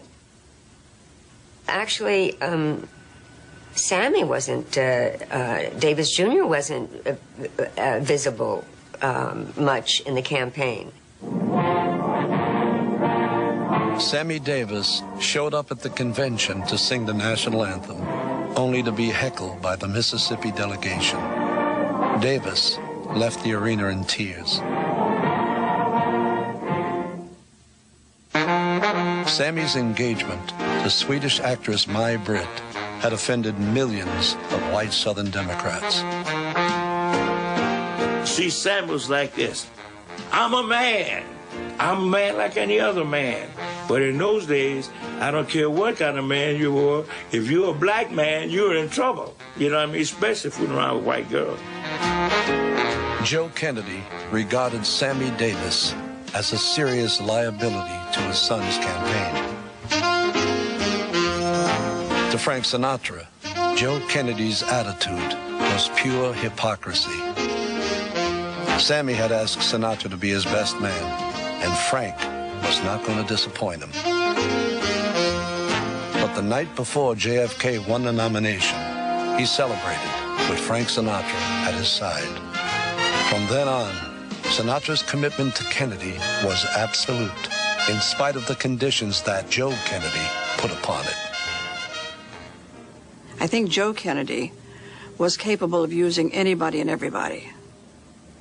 I didn't particularly like the old man. I think he was a user. Jack was so charming, it would be hard to say that he was a user. And Bobby, I think, could have wheeled and dealed with whatever it took to get the job done. And I do believe that they used Frank. Yes, I do. And Frank just wanted to be a part of it. Let me say first that I accept the nomination of the Democratic Party. On the same day that JFK was nominated, Frank Sinatra, his manager Hank Sanacola, Dean Martin, and Skinny D'Amato applied to the Nevada State Gaming Commission for approval to purchase a controlling interest in Lake Tahoe's Cal Neva Lodge and Casino. The Gaming Commission was not told that there was a fifth, silent partner who preferred to remain that way, mob boss Sam Giancana. The previous year, during the U.S. Senate hearings into organized crime, Giancana had been castigated by Robert Kennedy.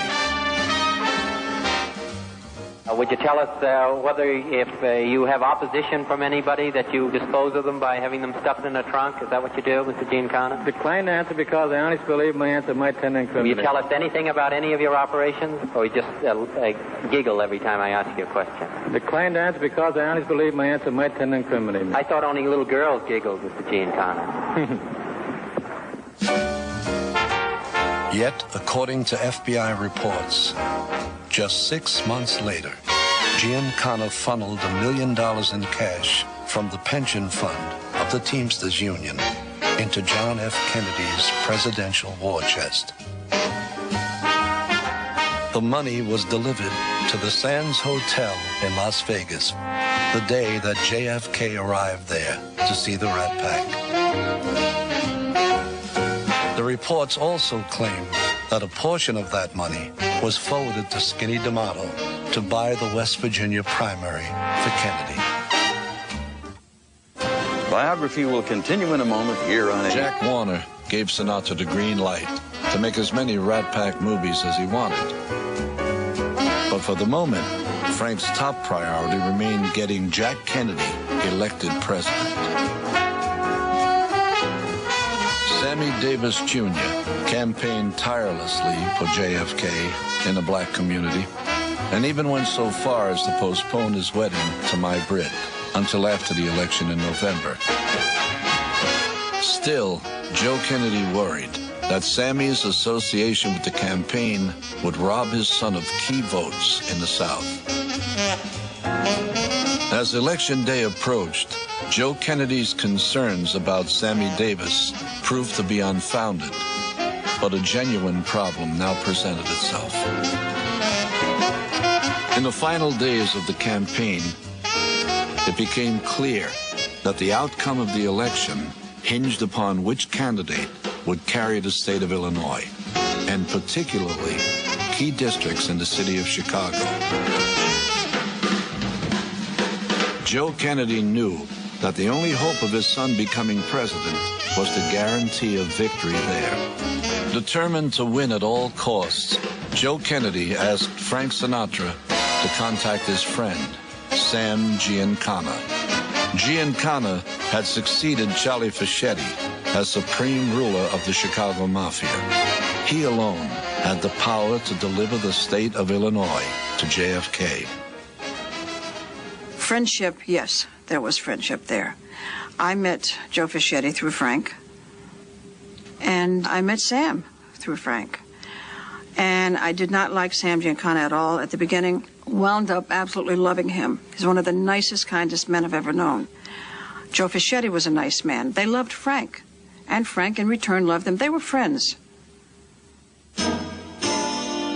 Frank was so obsessed with getting Jack Kennedy elected that he didn't think twice about going to Giancana for the biggest favor he would ever ask of him. Frank gave his word to Sam that once JFK was in the White House, he'd order his brother Bobby to call off his crusade against him and his friends. Giancana saw to it that Kennedy got the help he needed. Illinois put John F. Kennedy over the top in an election decided by just over 100,000 votes, the smallest margin in history. And Sam Giancana bragged to his friends that he had just gotten a president elected. The following week, Frank and Peter Lawford stood up for Sammy at his wedding to My Brit. The couple received no congratulations from the White House. This may be a political question, but did you have any message from the president-elect, John Kennedy? No, I did not. I would like to take this opportunity to say that if we did receive a message from the president-elect, we'd be very thrilled and very honored, of course. Peter stood up with me, along with Frank. Peter Lawford, I mean. If I'm grinning, it must be because I'm so silly happy.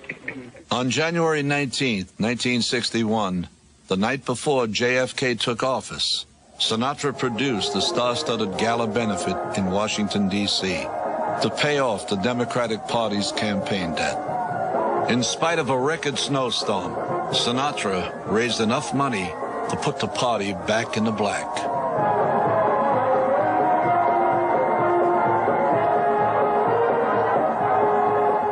I think Jack himself called and asked him to do it. And from day one, Frank had complete control of that whole show. That was Frank's baby. It really was. The lighting, the sound, the orchestra, everything. And the old black magic has me in a spell. Oh, black magic that you weave so well. Those icy fingers up and down my spine. The same old witchcraft when your eyes meet mine. Same old tingle that I feel inside. Watch out. Then that elevator starts to drive. Down and down I go. Oh, hot damn round I go. Like a leaf caught in the tide. I should stay away, but what can I do? I hear your name and I'm aflame. When I flew in the day of rehearsal, I walked on the stage and Frank said to me, "Where the hell have you been?" I said, "Don't yell at me. This is what time rehearsal is called for, and I'm here." He could be excuse the expression, a bastard, you know, and be really nasty to people. But I like that little boy side of him. We haven't had too much rehearsal for the show because of the weather and such. It may be a little ragged, but 4 years from now, we'll really have it in shape. There was a charter plane, and going back for this gala, somebody made the crack that if this plane goes down, Hollywood's lost, because there was every star from on the West Coast coming east, you know, to D.C. for the gala. Janet, dear, I'm as fond of Luella Parsons and Hedda Hop as you are, but I do think you ought to read the front page of the newspaper once in a while. What my ex-husband Tony Curtis and I did wasn't Shakespeare or Noel Coward, but maybe we didn't have the sense enough not to enjoy it. It only confuses me. Now, for instance, what is this electoral college I keep reading about? I thought Kennedy went to Harvard. All I could feel was the ebullience and the joy of people seeing us there. Never heard heckling, but then I don't hear too good, so. I still think I was right the first time we tried to get the world's greatest comic, and we couldn't get him, and here is Milton Berle.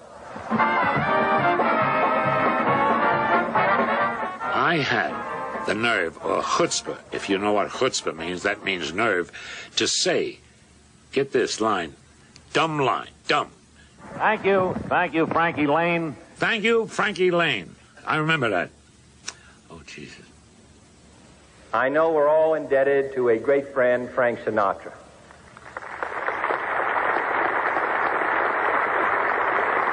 You cannot imagine the work that he has done to make this show a success.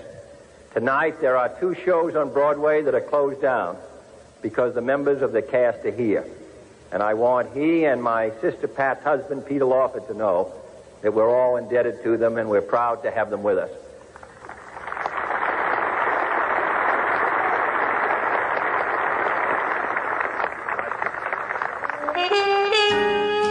Those close to Sammy Davis Jr. say that he was either not invited to the gala or told to stay away.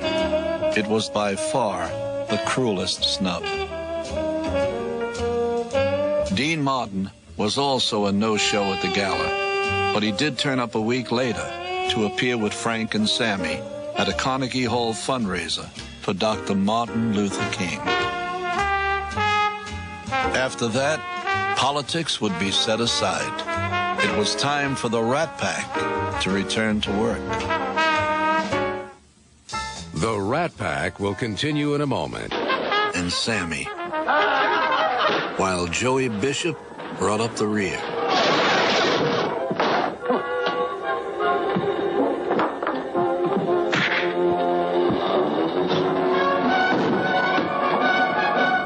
That's no matter? Drunk. Lock him up. With Sergeants 3, the Rat Pack scored a second hit at the box office. Life just couldn't get much cooler. The old formula was working, and everything was still swinging. By the summer, Sinatra began seeing a lot of Marilyn Monroe, who had recently divorced playwright Arthur Miller. But Marilyn was at loose ends and emotionally distraught, and Frank had little patience with her.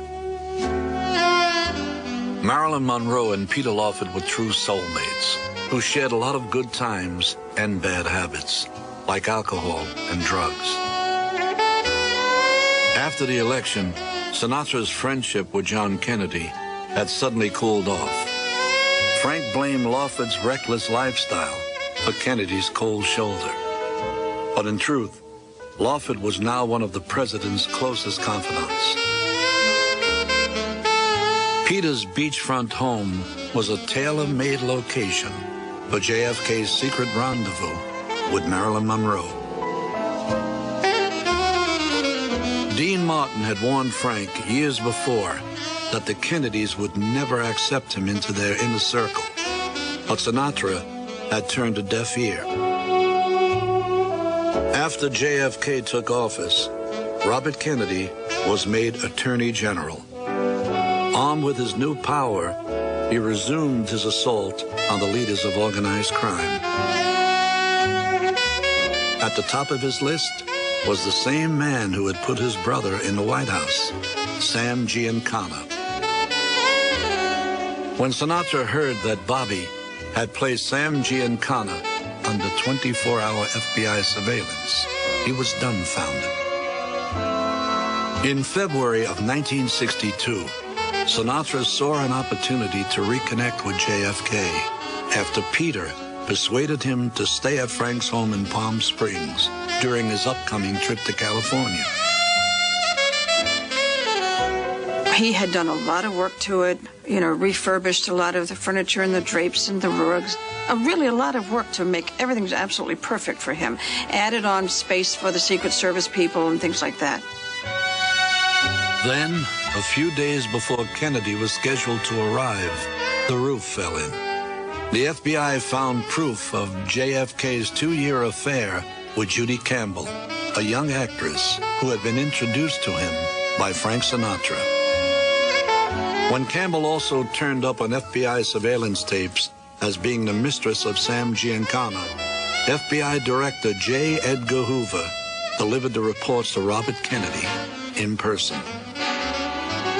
JFK never saw Judy Campbell again. He immediately canceled his visit to Sinatra's house. Peter Lawford was handed the task of conveying the bad news to Frank.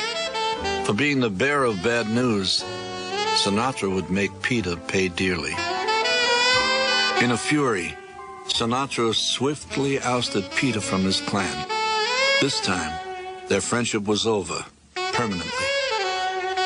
Well, you always have to have somebody to blame, and it was poor Peter in that respect, but I don't know. I think maybe through the years, Frank might have realized it wasn't Peter, because Peter adored Frank. He would have done anything in the world for him. In May, Lawford delivered Marilyn Monroe to Madison Square Garden to appear at JFK's 45th birthday bash. Mr. President, the late Marilyn Monroe. Marilyn had walked off a picture she was making with Dean Martin in Hollywood, even after the studio forbade her to make the trip. When she returned, she was fired. Marilyn had been intimately involved with both Jack and Robert Kennedy, and nearly went insane after being rejected by them. To add fuel to the fire, her addiction to barbiturates was spinning out of control. In July of 1962, the Lawfords brought Marilyn to join Frank Sinatra at the Cal Naval Lodge for some fun and games. Sinatra had agreed to put up with Lawford for the weekend. On opening night, Sammy triumphantly removed his eye patch to a standing ovation.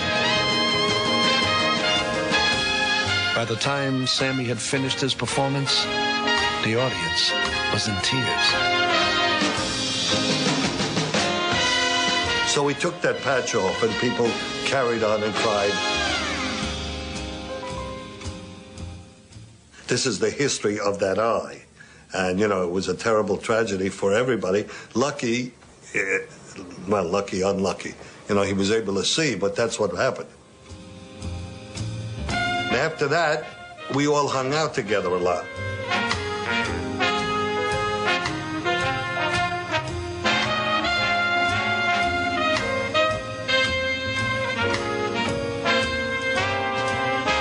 Sammy had by that time got connected with Frank.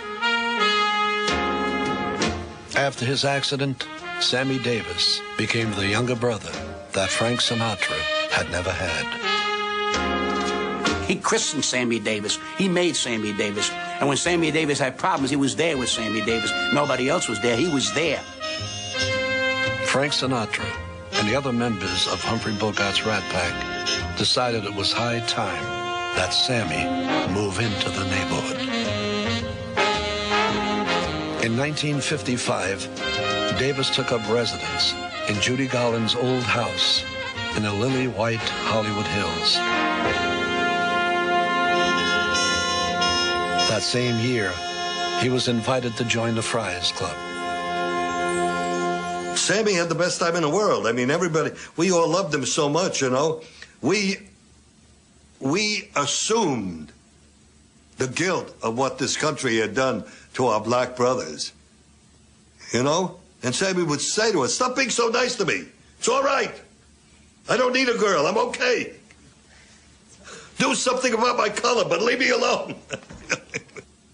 With the love and support of his friends, Sammy Davis had finally made it across the color line and into Hollywood's white aristocracy. He had won a great battle, but the war he would fight for acceptance in a white man's world was far from over.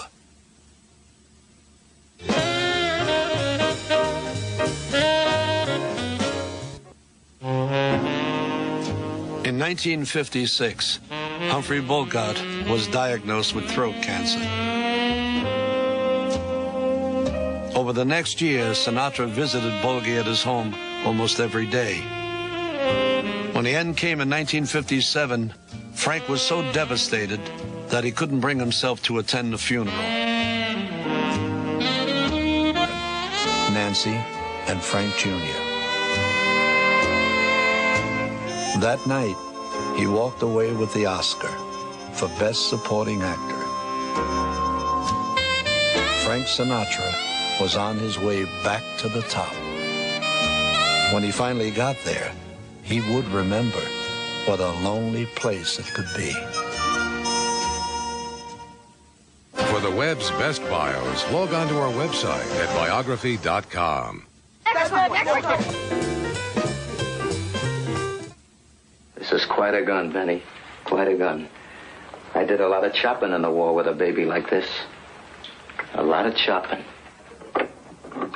Frank Sinatra followed up his Academy Award-winning performance with a role that would come back to haunt him years later.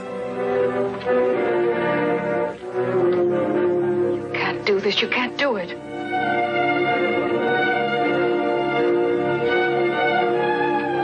You're wrong, lady. Take a look. Come on, take a look. In Suddenly, Sinatra played a mentally deranged combat veteran hired to assassinate the President of the United States. I can do it, and I'm going to do it. But you're an American citizen. Sure. And at 1 minute after 5, I'm going to be a very rich American citizen. You'll never get away with it. Shut up. I got a stomach ache. Take a pill. Maybe the old man's right, Johnny. It's a terrible thing, a terrible thing. Turn it off, will you? Just another man, a man. But the president. Yeah, I never killed a president before. At age 39, Frank Sinatra became one of the leaders of a revolution in American cinema. Frank was the teacher of us all. He was part of that modern generation. You know, we were not Americans in that classic style, and the war was over. And all the Americans that were in movies up to that point with crew cuts and T-shirts that said Georgia University and played all the good guys, those days were over. The war had changed it all. Nobody knew it, but we did.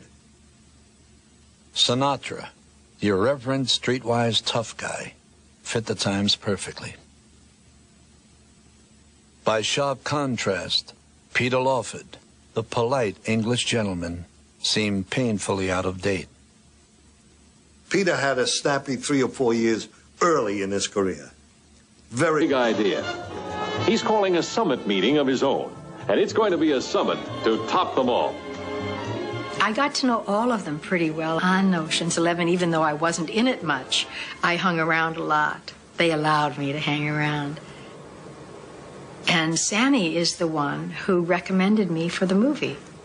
I was under contract to Warner Brothers, and he said to Frank, "You know who'd be a gas as your wife? Angie." Oh, Dan, what a prize you are. The only husband in the world who'd proposition his own wife. Well, I married you once and it didn't work out too well, so what's wrong with a little hey-hey? When Frank did the scene with me, we were in a nightclub, as I remember, and he finished the scene, did the scene and walked off and kept walking. And they said, but maybe we need another one. Good night. And that was it. Sinatra wasn't content with just making a movie. Every night, after shooting it wrapped, Frank and his crew took the stage at the Sands for a series of shows that would come to be known as The Summit.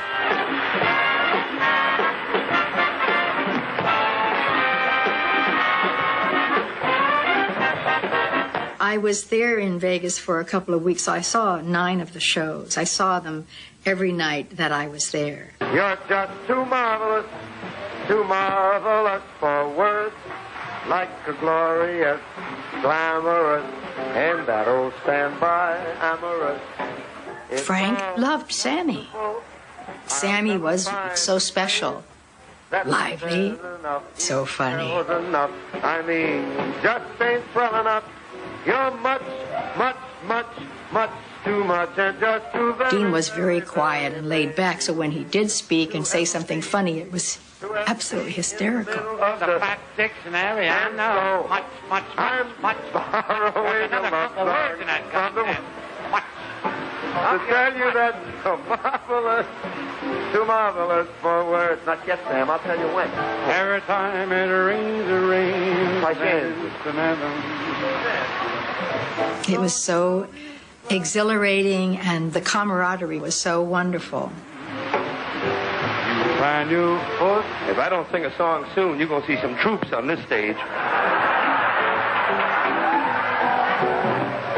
It's upside down. It was just the most marvelous times of just total abandoned fun. They were mischievous. Routines was unequaled. No dancer in the business could touch him. When God gave me Sam, they threw away the mold. To spend one night with you in our rendezvous and reminisce with you. You're my desire.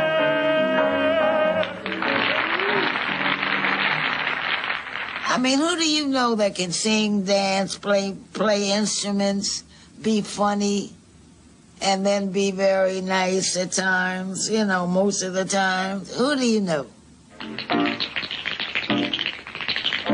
Sammy had everything to look forward to. He could never have imagined that the nightmare of his life lay just ahead, or that Frank Sinatra would be the one to come to his rescue.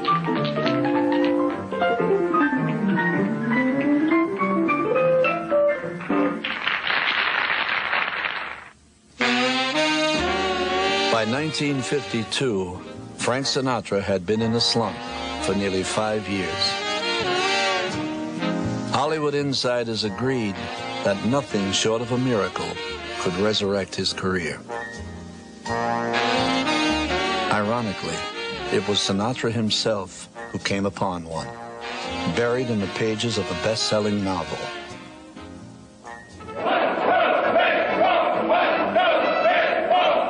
The character of Private Angelo Maggio, the doomed Marine in James Jones' World War II drama, From Here to Eternity, seemed to have been written for Frank Sinatra. From the moment he finished reading the book, Sinatra was convinced that he had been born to play Maggio. At that point, Frank Sinatra was so far out of the loop that he didn't even have an agent. But he did have a wife who was a major star. So it fell to Ava Gardner to persuade Harry Cohn, head of Columbia Studios, to let Frank make a screen test. It's my knowledge that he offered to do it free. He didn't even want any money. But it's also my understanding that Ava made the phone call that got it. Ava had called Cohen from Africa, where she was working on the MGM safari epic, Magambo, with Clark Abel. At Columbia Studios, we had to go out and sit out by the swimming pool till our next appearance. You know, they didn't have dressing rooms or nothing for us. And when we lived here, we had to go on the west side, the black side, the Negro side, a place called Mrs. Shaw's, to stay over there. Sammy was going through the same things. He had to stay over there at Miss Shaw's when he first started coming here. In 1951, Jim Crow was still very much alive in Las Vegas. Blacks were barred from every hotel and casino on the Strip. Every night after the show was over, Sammy waited in the alley behind the hotel for a taxi to take him back to the west side. From his window at Mrs. Shaw's rooming house, Sammy would gaze out into the night at the bright lights shining back at him from the Strip and wonder if the day would ever come when he would be allowed to mix with his adoring fans. All of the glitz and glitter, the entire garish spectacle of Las Vegas, was deliberately orchestrated by the mob for one purpose only: to lure gamblers into the casinos. In Las Vegas, Frank Sinatra became one of a select group of entertainers who drew customers to the casinos like a magnet.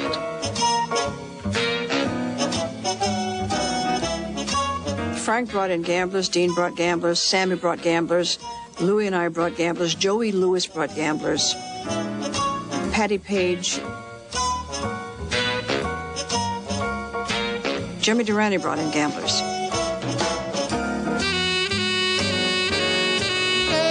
Sophie Tucker brought gamblers, too.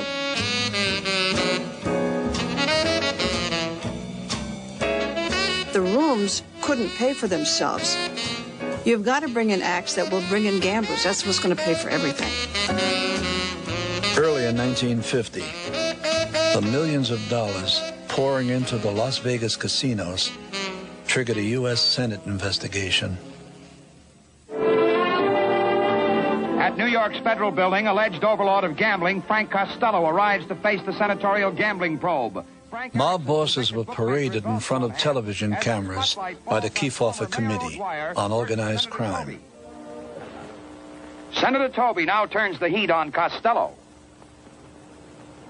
You must have in your mind some things you've done that you can speak of to your credit as an American citizen. If so, what are they? Paid by tax.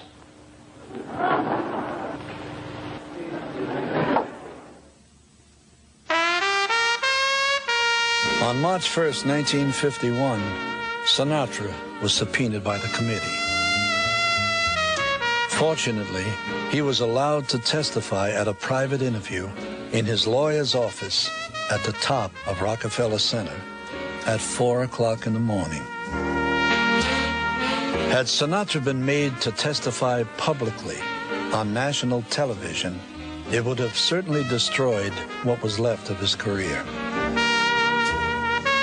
In the years to come, Frank Sinatra would be asked many times to choose between betraying his friends or being labeled a gangster. To his credit, his loyalty never wavered. He wasn't a gangster. But you know something? The mob people, they liked the guy. Again, he made those guys squirm. If the wise guy knew that Frank was mad, they went, gee, can you call him? I didn't. Oh, what did I do, sir? Frank, what's he? They'd have killed for this man. They'd have absolutely killed for this man. You're watching Biography on A&E. On October 31st, 1951, after 3 torturous years of legal wrangling, Nancy Sinatra finally agreed to a divorce. moment he received the good news, Frank immediately contacted his old friends, Skinny D'Amato and Manny Sachs, head of Columbia Records, and asked them to make all the arrangements for a wedding. Less than a week later, at Manny's brother's home in Philadelphia, Frank Sinatra and Ava Gardner were married. Frank and Ava hoped that their marriage would legitimize them in the eyes of the press and earn them a certain degree of courtesy. But even on their honeymoon in Florida, they were chased down the beach and barraged with insulting questions. Ava remarked bitterly, "The reporters used to ask me, how does it feel to be a homewrecker? Now they ask me, how does it feel to be the wife of a has-been?" In December, 1 month after their marriage, Sinatra and Gardner flew to London to appear at a benefit for Prince Philip. They organized a handful of us to fly over there for the benefit. Frank, Ava, myself, Janet, a handful of other people, okay? We arrived, they put us up at a hotel called the Washington Hotel. We are just wasted and wiped out. I mean, that's a lot of flying. And the next day, they wanted a photo shoot. In our old rendezvous, and reminisce with you. You're my desire.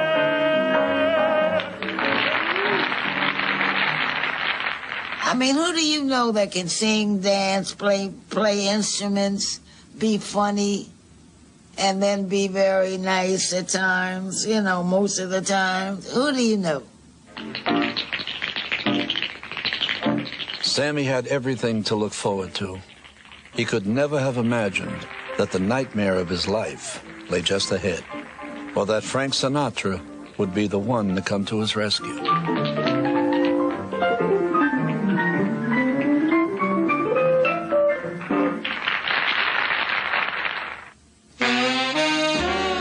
By 1952, Frank Sinatra had been in a slump for nearly 5 years. Hollywood insiders agreed that nothing short of a miracle could resurrect his career. Ironically, it was Sinatra himself who came upon one, buried in the pages of a best-selling novel.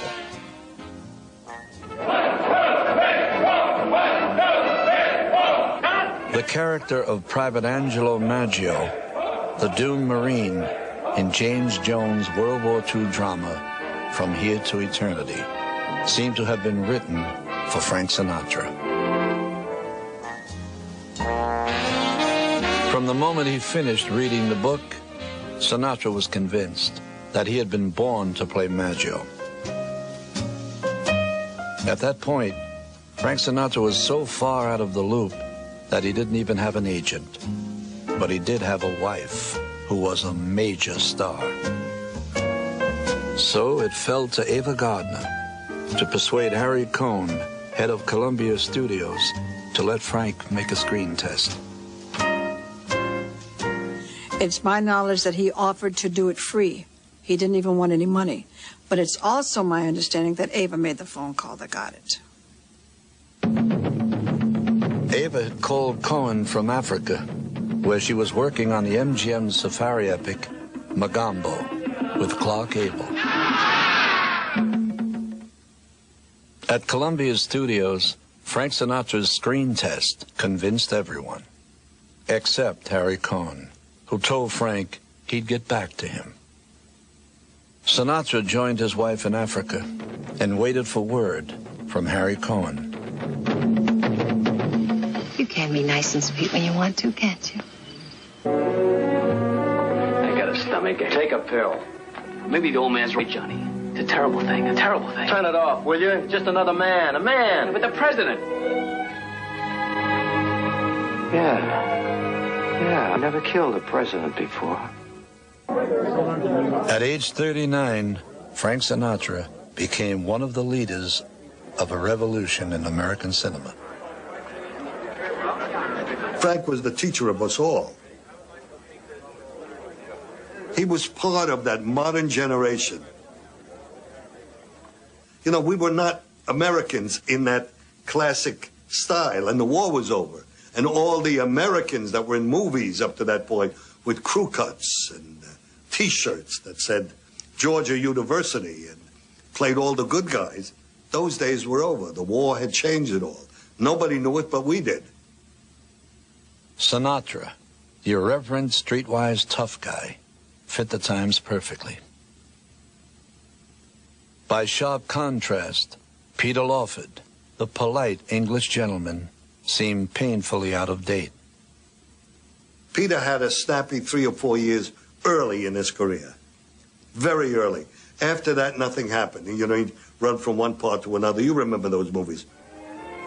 In 1953, It Should Happen to You starred Lawford in the familiar role of a suave urban bachelor. Where are you going? What is it? Aren't you going to go around Columbus Circle? What for? To see it. It? What this whole date's about. What? What I've got that you want. It Should Happen to You was Peter Lawford's swan song as a leading man. It would be many years before he was asked to work in the movies again. Is it anything? Is what? You and he. Oh, no. Oh, no. Peter Lawford had reached the end of a career that had carried him from abject poverty to the lap of luxury. But just because Hollywood had turned him out didn't mean he had to stop living like a movie star. Peter still had his trump card to play. At age 30, he was one of the world's most eligible bachelors. Thanks to his striking good looks and aristocratic demeanor, rich society girls on both sides of the Atlantic had been nipping at his heels for years. A&E. I look fabulous.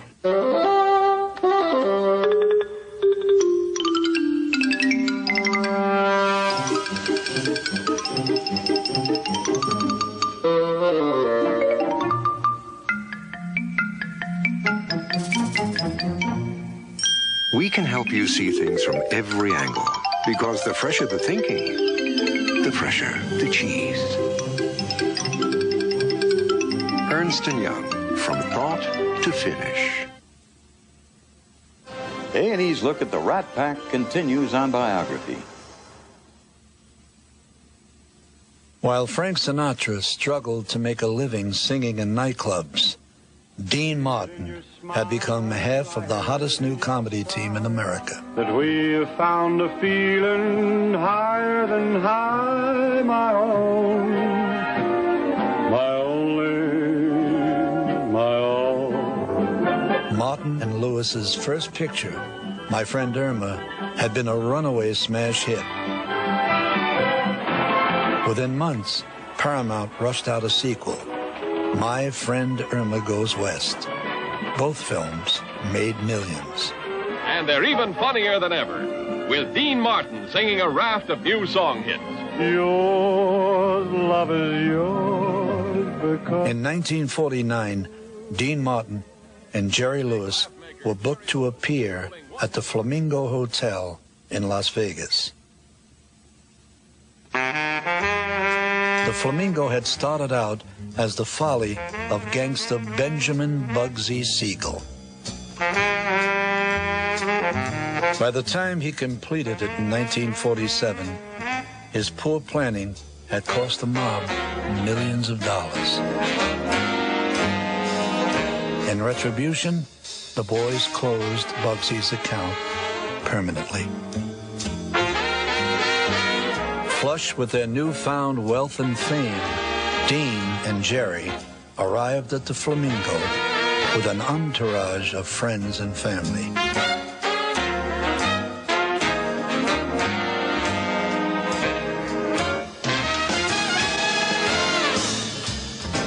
Night after night, their fans packed the main showroom for a taste of the Martin and Lewis magic.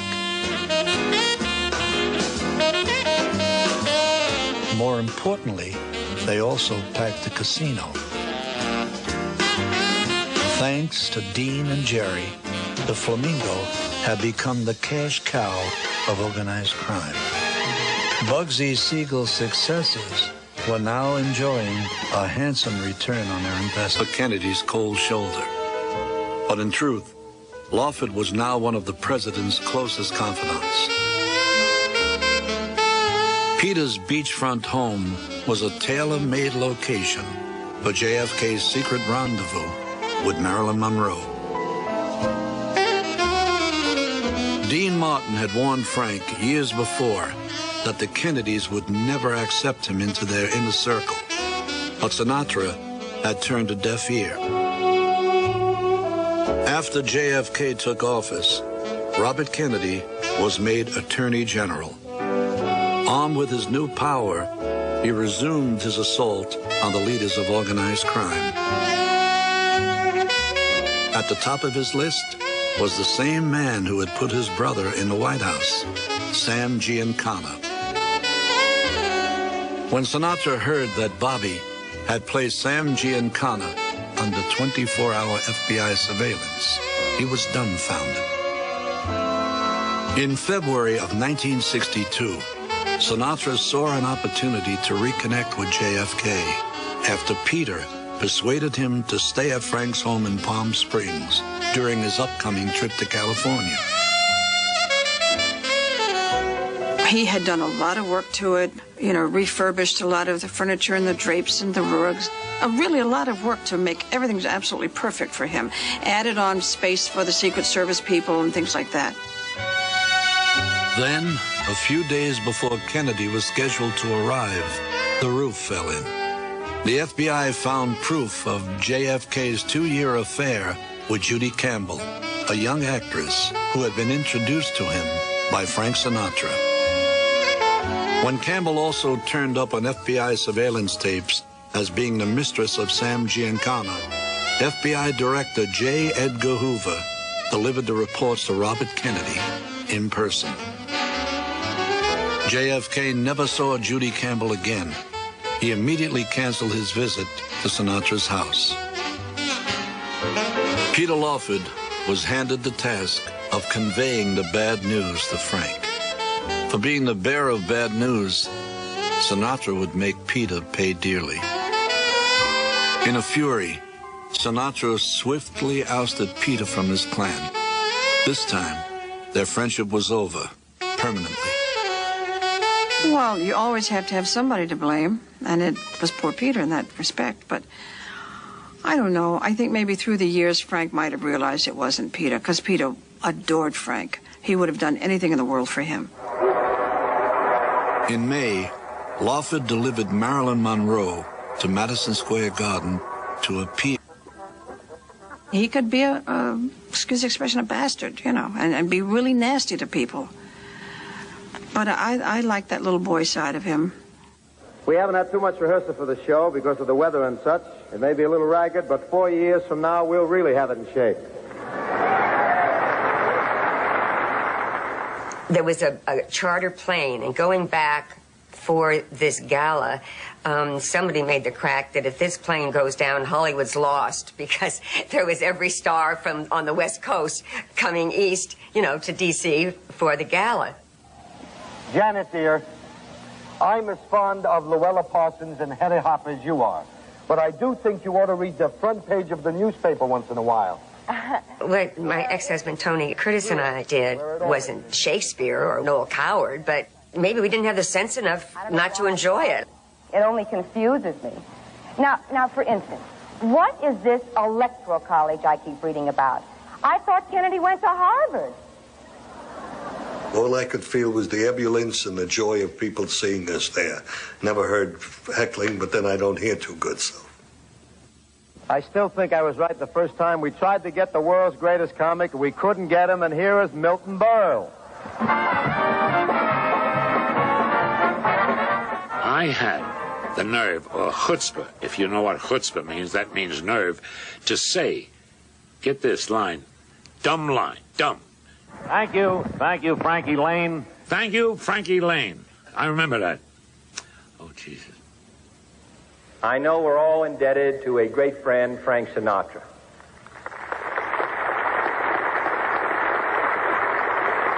You cannot imagine the work that he has done to make this show a success.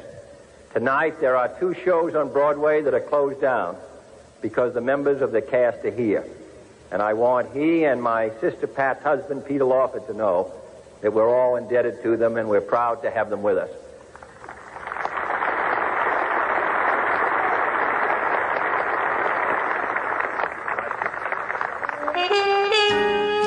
Those close to Sammy Davis Jr.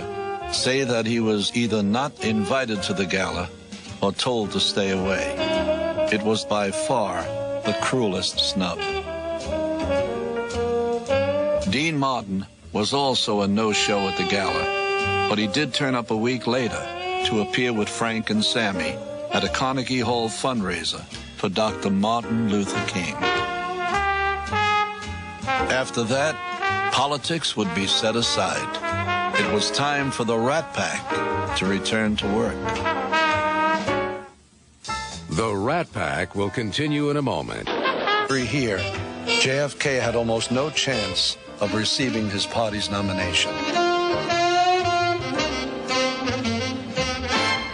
Skinny D'Amato, arguably one of the most powerful men in Atlantic City, had close contacts with civic and labor leaders from Philadelphia to Miami. As a personal favor to Frank Sinatra, Skinny traveled to West Virginia and made sure that the local officials delivered the votes needed to put Kennedy over the top. In the case of John Kennedy and Skinny D'Amato, the old adage that politics makes strange bedfellows had never been truer. In July, the Democratic Convention was held in Los Angeles. We want Kennedy! Thanks to the efforts of Frank Sinatra and his friends, John F. Kennedy had become a household name. An impressive number of Hollywood stars came to the L.A. Coliseum to show their support for Jack Kennedy. And now here are some of our friends from the Committee for the Arts of the Democratic National Committee. Mr. Tony Curtis.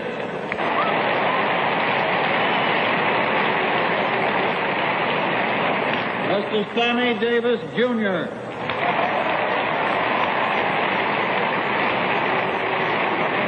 Mr. Peter Lawford.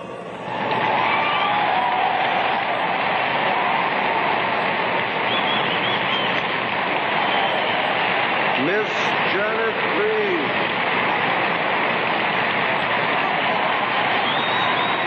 Mr. Frank Sinatra. As usual, Sinatra was the man behind the scenes, pulling the strings. Conspicuously absent from the group was Dean Martin, who had flatly refused to campaign for Kennedy. Dean was not close to the Lawfords, so perhaps that was the missing link. The Lawfords chose whom they wanted to represent them, the Kennedys, in Hollywood.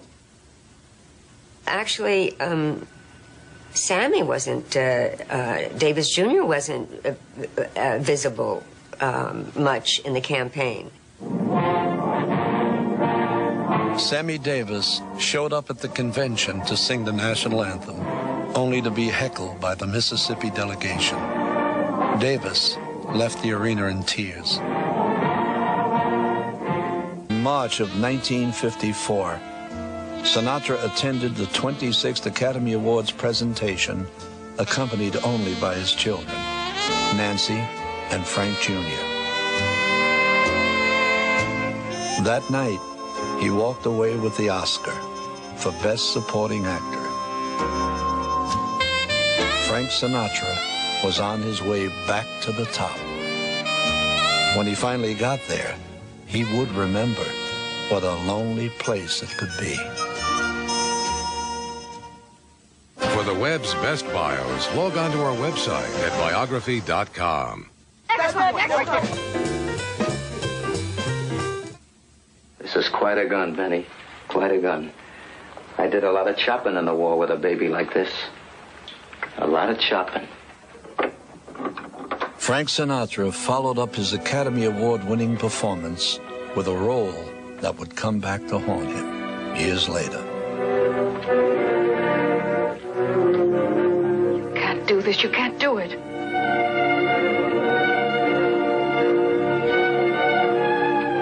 You're wrong, lady.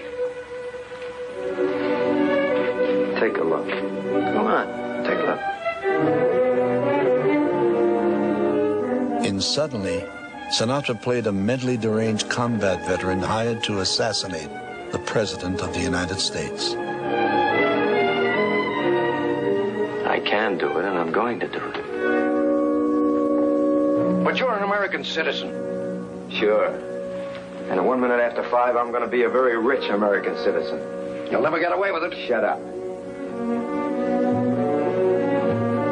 I got a stomachache. Take a pill. Maybe the old man's right, Johnny. It's a terrible thing, a terrible thing. Turn it off, will you? Just another man, a man. But the president. Yeah, I never killed a president before. At age 39, Frank Sinatra became one of the leaders of a revolution in American cinema. Frank was the teacher of us all.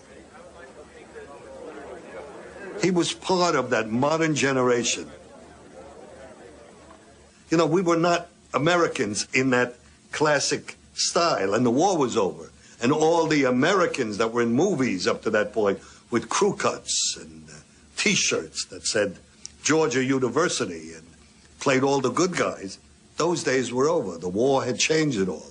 Nobody knew it, but we did. Sinatra, the irreverent, streetwise tough guy, fit the times perfectly. By sharp contrast, Peter Lawford, the polite England. Dean had desperately wanted to break away from Lewis, but after taking a good long look at his bank book, Martin got cold feet and backed down.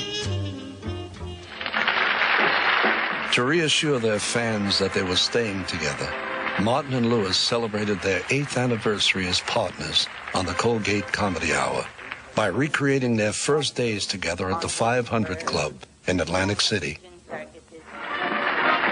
Back then, all television was live. Fearing that the show might run too long, over Dean's objections, Jerry made the decision to cut out one of his songs. This has been, what a rare mood I'm in. Why, it's almost like in love. But Jerry had miscalculated, and instead, the show wound up running short. Why, it's almost like in love. Closing the show that night were the Treniers, one of the first great rock and roll bands. When we did the Dean Martin, Jerry Lewis show, it was in Hollywood, and they ran out of entertainment, more or less, numbers, and so they told us to stretch.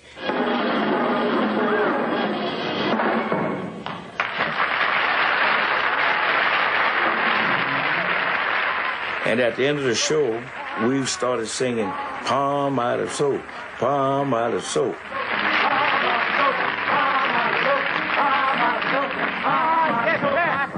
We kept doing that for about 5 or 6 minutes, you know. I went over there for a lot of luck, and I told you I should have sung another song. We wouldn't have had a stretch here. The 8 years have been good ones. And that book for these 2 buddies. So until we see you all, and we hope it's on our 80th, good night. See you soon.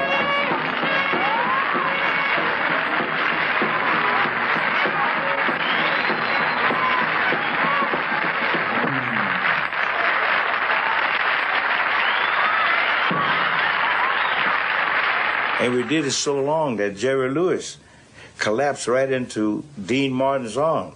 And Dean Martin says, "Told you should let me sing another song." Dean had caved, but the truce would be short-lived. You're watching The Rat Pack on Biography. In just a few short years, Frank Sinatra had become the most powerful man in Hollywood. He stopped the show cold, and it was an incredible performance. The teenage wonder, to whom Frank Sinatra had extended a helping hand all those years ago, had finally made it to the top of the marquee. Well, what happens if that... Sammy went on to conquer the hot new medium of television, regularly guest starring on all the big variety shows.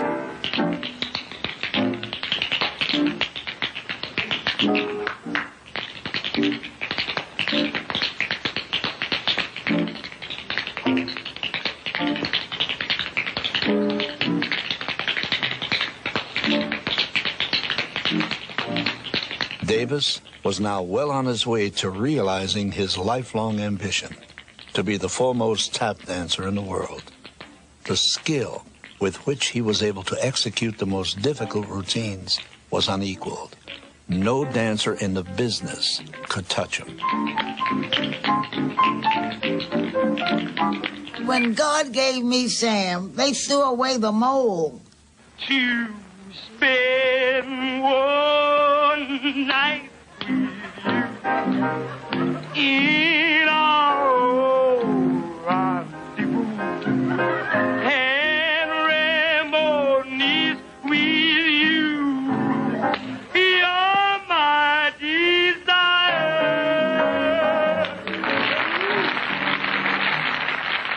I mean, who do you know that can sing, dance, play instruments, be funny, and then be very nice at times, you know, most of the time? Who do you know?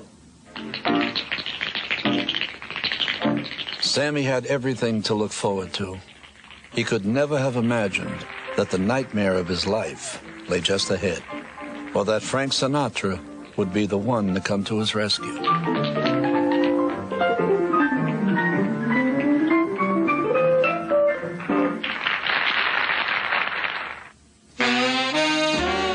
By 1952, Frank Sinatra had been in a slump for nearly 5 years. Hollywood insiders agreed that nothing short of a miracle could resurrect his career. Ironically, it was Sinatra himself who came upon one, buried in the pages of a best-selling novel.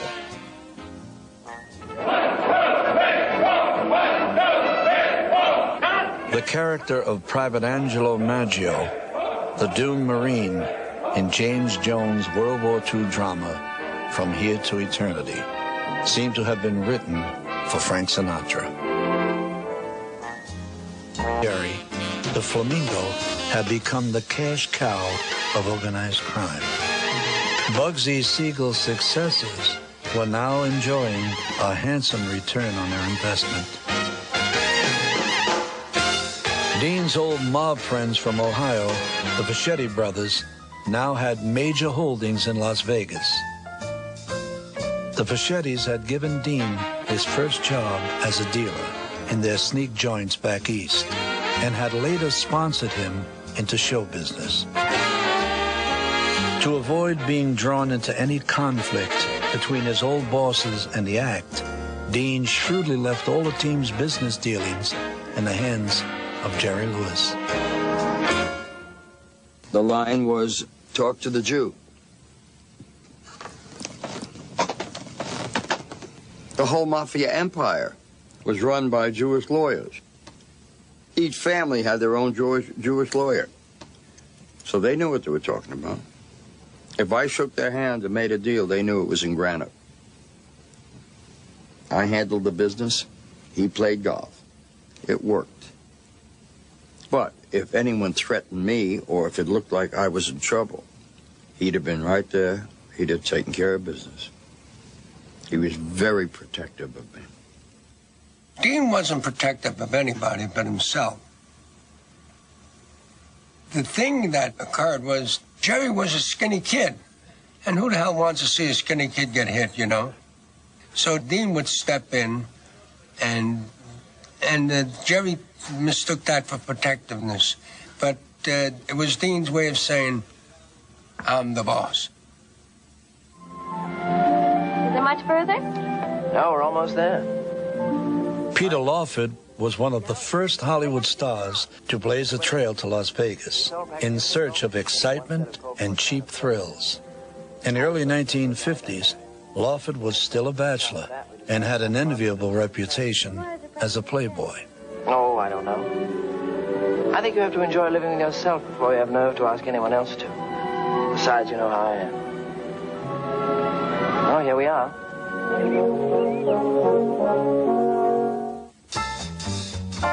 From time to time, Peter Lawford worked in Vegas with his old MGM co-star, the great showman, Jimmy Durante.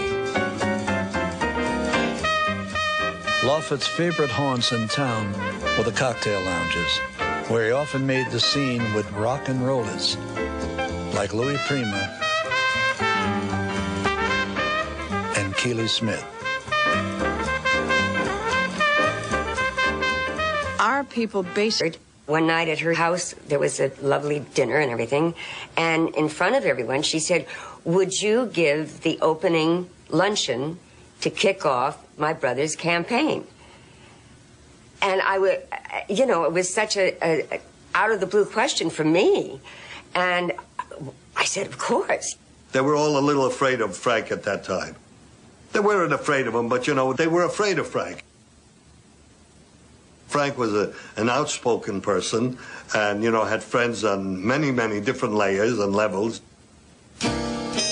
No matter how busy he was, once a year, Frank Sinatra made his way back to his old stomping ground, Atlantic City, for his annual engagement at the world-famous 500 Club.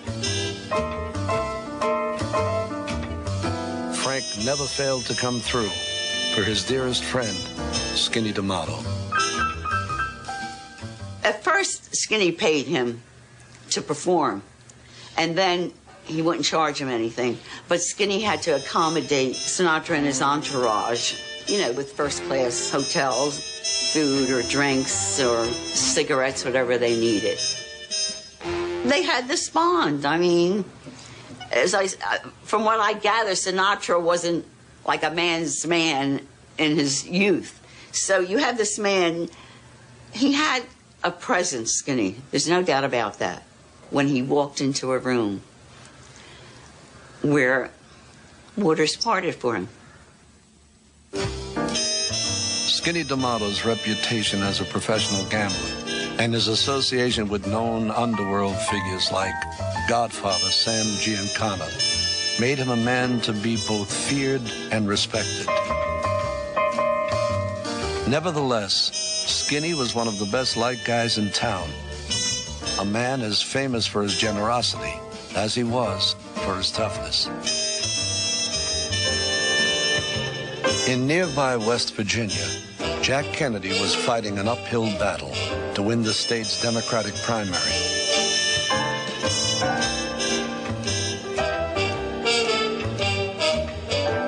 Jack was running far behind in the polls. Without a victory here, JFK had almost no chance of receiving his party's nomination. Skinny D'Amato, arguably one of the most powerful men in Atlantic City, had close contacts with civic and labor leaders from Philadelphia to Miami. As a personal favor to Frank Sinatra, Skinny traveled to West Virginia and made sure that the local officials delivered the votes. Rona Barrett, oh, they quivered at the thought of rats running around in their apartments. We never had meetings, and we never had, like, bylaws, and it was not a group, a formal, where you sign up or you're asked to join. It wasn't that kind of a thing. It just was a group of people who hung out together. But it was more than that. For the next 10 years, Frank Sinatra's Rat Pack was on the cutting edge of everything that was new, fresh, and exciting. For an entire generation, they defined what was hip, in, and groovy. Sinatra had the power to advance or destroy the careers of his Rat Packers. As chairman of the board of his own private empire, Sinatra made the rules and meted out his own brand of justice. You know, there was nobody who was a better pal to you if you were a pal. Frank was a very kind man, you know. We think he was all gruff, and he could throw you out the window and over the balcony, but he was, if you did something to deserve that. But he was a very, very tender guy. Very. Kids from Kansas to Pennsylvania soon developed that movie mania. By 1956, Dean Martin had reached the end of the line. After 10 years with Jerry Lewis, Dean wanted out, no matter what the consequences. You in the state of hysteria. Watch them flip on the Las Vegas Strip when the boys go crazy at the crap table. 30 to 1 if you roll 2 aces. 2 aces, 30 to 1. Roll them. Come on. Oh, Steve, why'd you faint?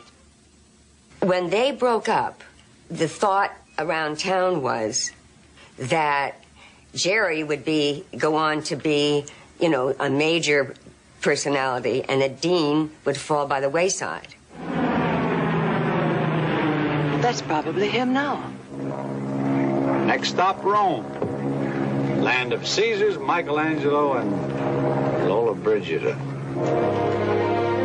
And he made one bad picture, 10,000 Bedrooms or something like that, and it did not do well. What do you think of our Italian women? The same as I think of all the other women. They're beautiful, wonderful, charming, and I love them. Arthur, I'm in love.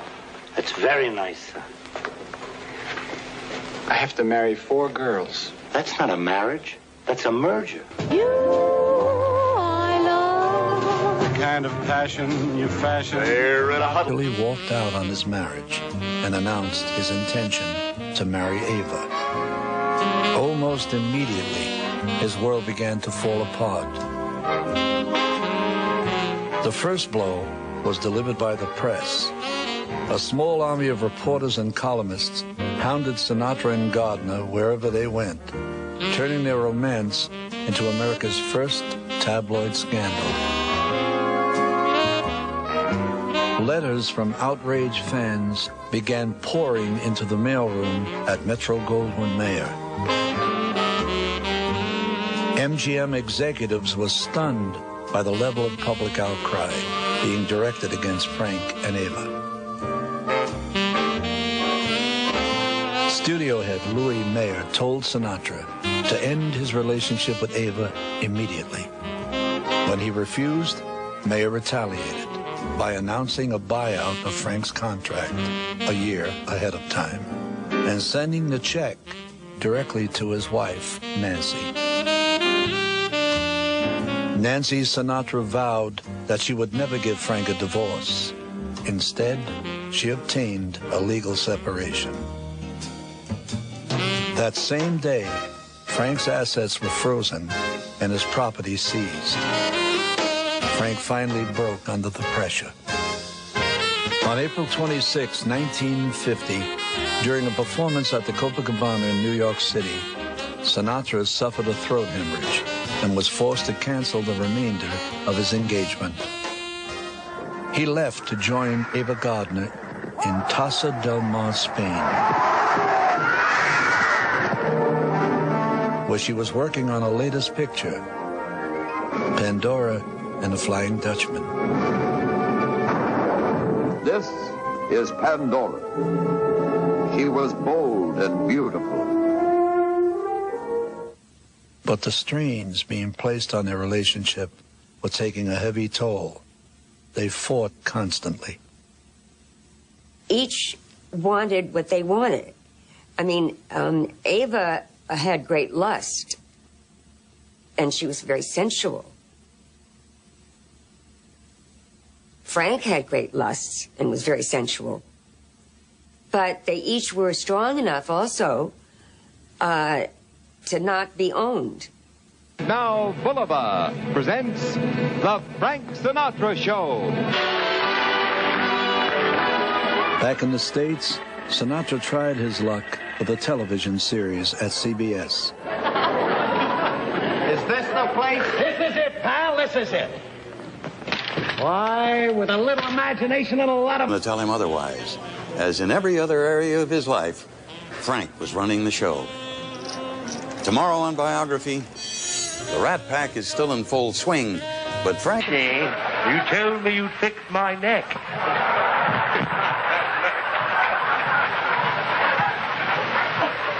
And ever since I've been the head of Blair General Hospital, there has been one man that I keep... Thank you, baby. And really, really one of the great people of our time. And here he is. Please, do not laugh when I'm doing this. Don't laugh, just turn me on. Here is Cary Grant. Cary, you young whippersnapper.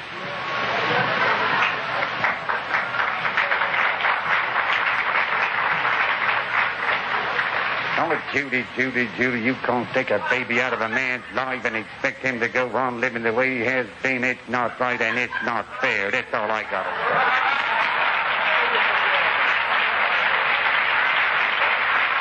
I mean, guys were paying $1,000, $2,000. Maitres were telling me we bought houses on those shows. Houses. Seeing as how we didn't get any dinner, we're going to get right on... The cocktail cart was a permanent fixture at every show. Well, let's drink up and be somebody. Let's drink up and be anybody. I thought that was so cool to take an old-fashioned glass with some ice, pour Jack Daniels in. I'd watch the guys do it. Each one had his own bottle, and we put it down on the table. Drink never hurts nobody. I like the wonderful words of Mr. Joey Lewis. He said, you're not drunk if you can lay on the floor without holding on. And that's good. Every afternoon. Frank was a balabus, you know. Frank did a lot of booze, so did Dean. Where you putting that? Everybody hates a smart-ass, Frank. Yeah, but everybody loves a lover, though. I'm with you, The Rat Pack's carefully orchestrated routines openly ridiculed prejudice and racism by turning it into a dumb joke. I'd like to thank the NAACP for this wonderful trophy. Like when they told him, say, the NAACP give me this trophy and stuff like that, you know. It was a funny thing to me, you know. But some people look at it, oh, why you let him say that to him, you know. To me, it was funny. So I thought since we're all on the same label of Reprise, we might be possibly able to do something. See over at Miss Shaw's when he first started coming here? In 1951, Jim Crow was still very much alive in Las Vegas. Blacks were barred from every hotel and casino on the Strip. Every night after the show was over, Sammy waited in the alley behind the hotel for a taxi to take him back to the West Side. From his window at Mrs. Shaw's rooming house, Sammy would gaze out into the night at the bright lights shining back at him from the Strip and wonder if the day would ever come when he would be allowed to mix with his adoring fans. All of the glitz and glitter, the entire garish spectacle of Las Vegas, was deliberately orchestrated by the mob for one purpose only: to lure gamblers into the casinos. In Las Vegas, Frank Sinatra became one of a select group of entertainers who drew customers to the casinos like a magnet.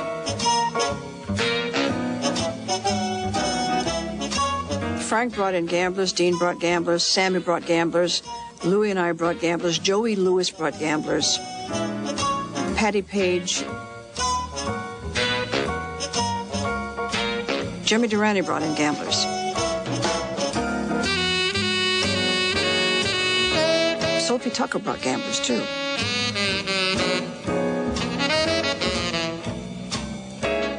The rooms couldn't pay for themselves. You've got to bring in acts that will bring in gamblers. That's what's going to pay for everything. Early in 1950, the millions of dollars pouring into the Las Vegas casinos triggered a U.S. Senate investigation. At New York's federal building, alleged overlord of gambling, Frank Costello, arrives to face the senatorial gambling probe. Mob bosses were paraded in front of television cameras by the Kefauver Committee on Organized Crime. Senator Toby now turns the heat on Costello. You must have in your mind some things you've done that you can speak of to your credit as an American citizen. If so, what are they? Paid my tax. I never got money from any of those fellas. None of those fellas. None of these that I've been reading about, or none that I knew. They never gave me anything. None of the Fishettis? No. I don't even speak to the... I mean, I met that Charlie once or twice. I don't even talk to him. You don't like him? No.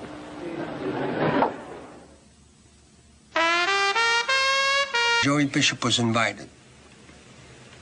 Joey Bishop got up last before they presented Frank Sinatra, and I never heard such screams from an audience like Joey Bishop about sitting behind the palms, doing this and doing, and it endeared him to Sinatra. And Sinatra took him on from there. He says, "You got it, and you're going to be a star." And he was. That's as simple as that. One night. Bishop had been working nightclubs as an opening act for 15 years, yet he was still virtually unknown. There was no record of him before. He was partners with another guy. It was the Bishop brothers. He was the Bishop brothers. It was like a vaudeville thing. Joey had opened for Sinatra at the Copacabana back in 1957, but he and Frank were basically strangers to each other. His line at the Copa, when he walked down the steps, it was with Sinatra at the Copa. The place was mobbed. And his opening line was, "Well, my people are here. When is this going to show up?"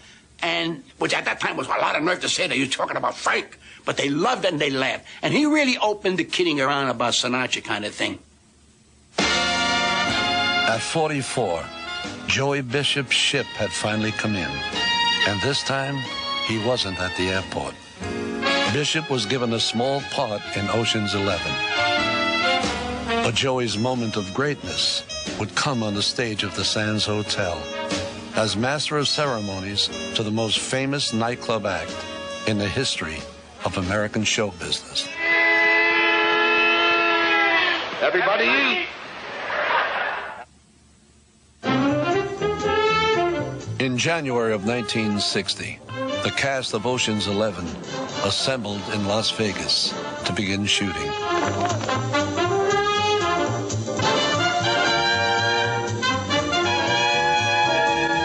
Keep your eye on Danny Ocean. He's the quiet guy in the middle of it all. He's the guy with the big idea. He's calling a summit meeting of his own, and it's going to be a summit to top them all. I got to know all of them pretty well on Ocean's 11, even though I wasn't in it much. I hung around a lot. They allowed me to hang around. And Sammy is the one who recommended me for the movie. I was under contract to Warner Brothers, and he said to Frank, "You know who'd be a gas as your wife? Angie." Oh, Danny, what a prize you are. The only husband in the world who'd proposition. Frank Sinatra starred in 5 major motion pictures, culminating in Otto Preminger's The Man with the Golden Arm. For his shocking portrayal of a junkie in the throes of withdrawal, Sinatra received his 2nd Oscar nomination, this time for Best Actor. Let me out!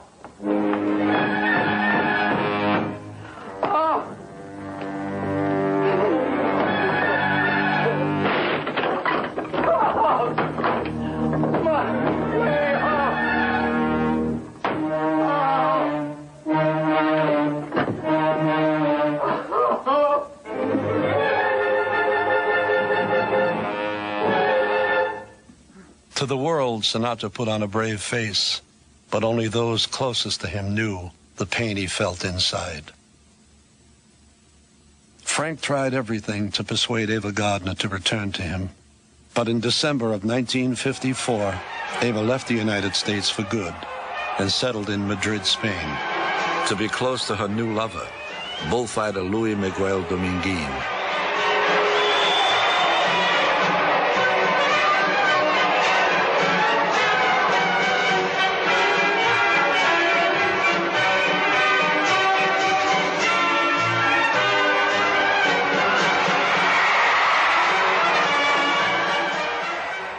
I came in at the end of that love affair, and so I only can speak of my time there.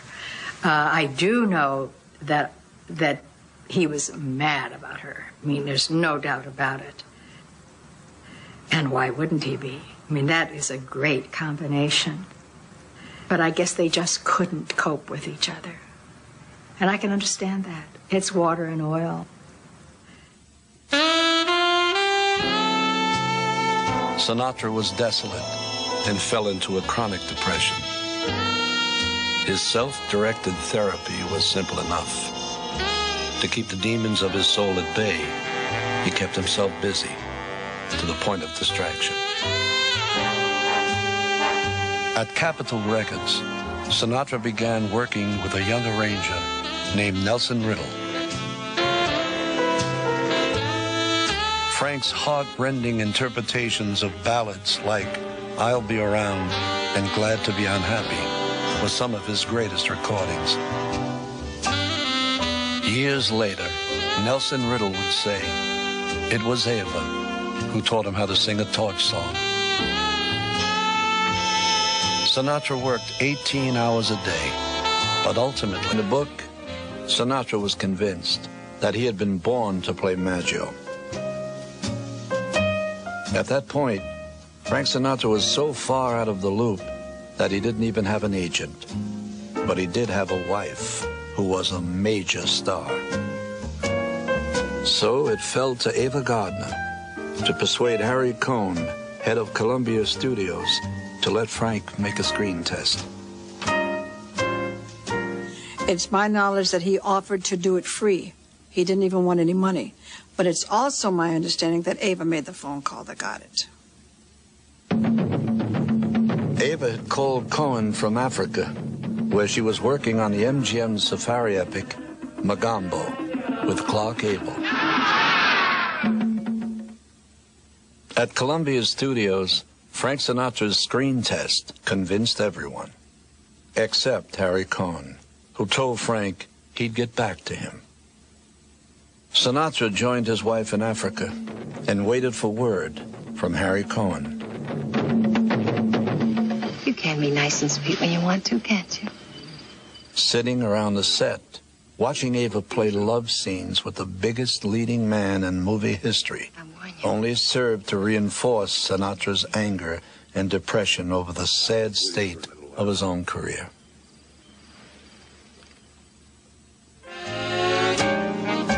Tensions between Frank and Ava were running at a fever pitch. By the time Harry Cohn cabled Sinatra to report for work on From Here to Eternity, the Sinatra-Gardner marriage was in ruins. Sinatra took the next plane to Hawaii, where From Here to Eternity was already in production.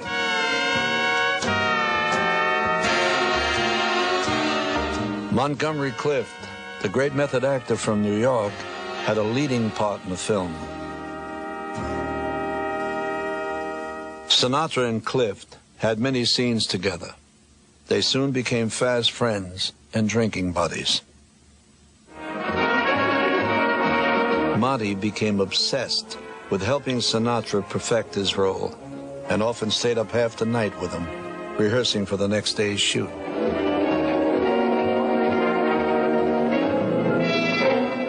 It's Angelo Maggio. Greetings, Mrs. Skip. Vegetable. Who's the broad? My sister.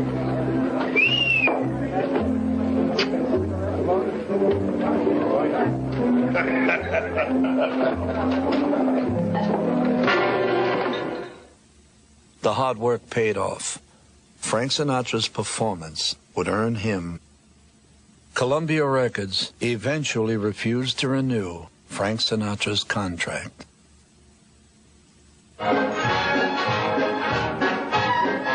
In November of 1950, Ava Gardner began shooting Showboat, the picture that made her a star.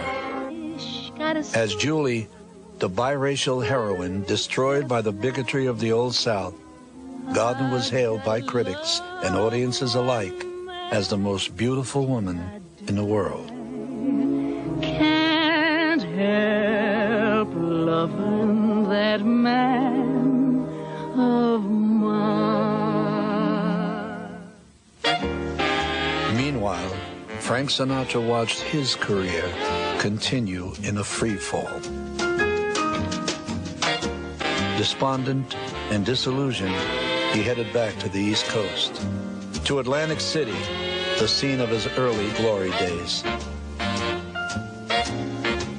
Far from the Hollywood vultures and the fat cats of the record biz, Sinatra sought out the one man he knew he could count on. His old friend, Skinny D'Amato. They were two skinny friends. I guess they had something in common, and being Italian descent. So Skinny would entertain them, take them all over, and show them a good time. And so that's to boost his ego. One morning, Skinny went out to a local jewelry store and bought Sinatra a beautiful, solid gold watch. Skinny told Frank, "This is to remind you, when you come back, you'll be bigger than you ever were." He felt bad for him. So that's when he gave him this beautiful watch to seal their friendship. At Skinny D'Amato's 500 Club, Frank Sinatra returned to his roots, to the people for whom he had never stopped being a star. From every corner of Atlantic City, the faithful turned out in droves to welcome him back into the fold.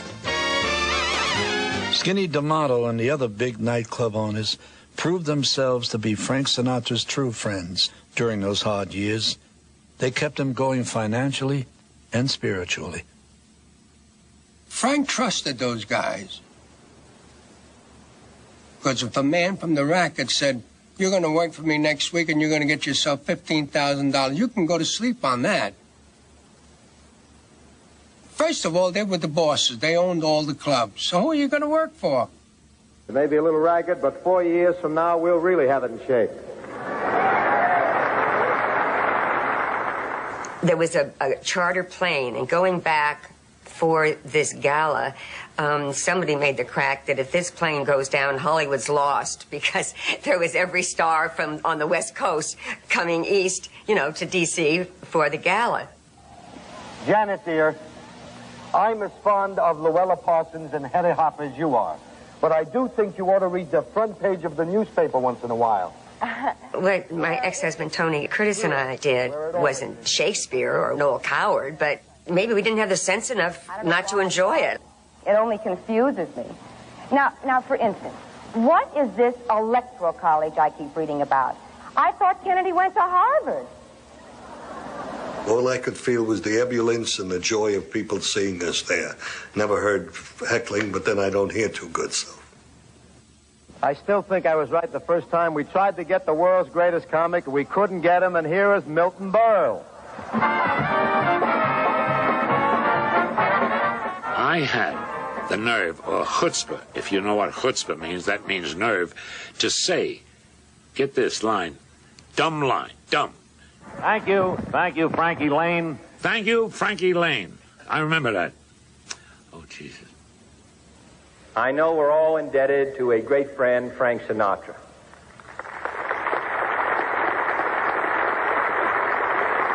You cannot imagine the work that he has done to make this show a success. Tonight, there are 2 shows on Broadway that are closed down because the members of the cast are here. And I want he and my sister Pat's husband, Peter Lawford, to know that we're all indebted to them, and we're proud to have them with us.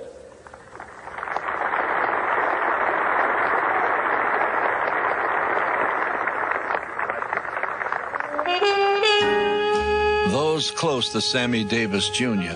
say that he was either not invited to the gala or told to stay away. It was by far the cruelest snub. Dean Martin was also a no-show at the gala, but he did turn up a week later to appear with Frank and Sammy at a Carnegie Hall fundraiser for Dr. Martin Luther King. After that, politics would be set aside. It was time for the Rat Pack to return to work. The Rat Pack will continue in a moment. And Sammy, while Joey Bishop brought up the rear.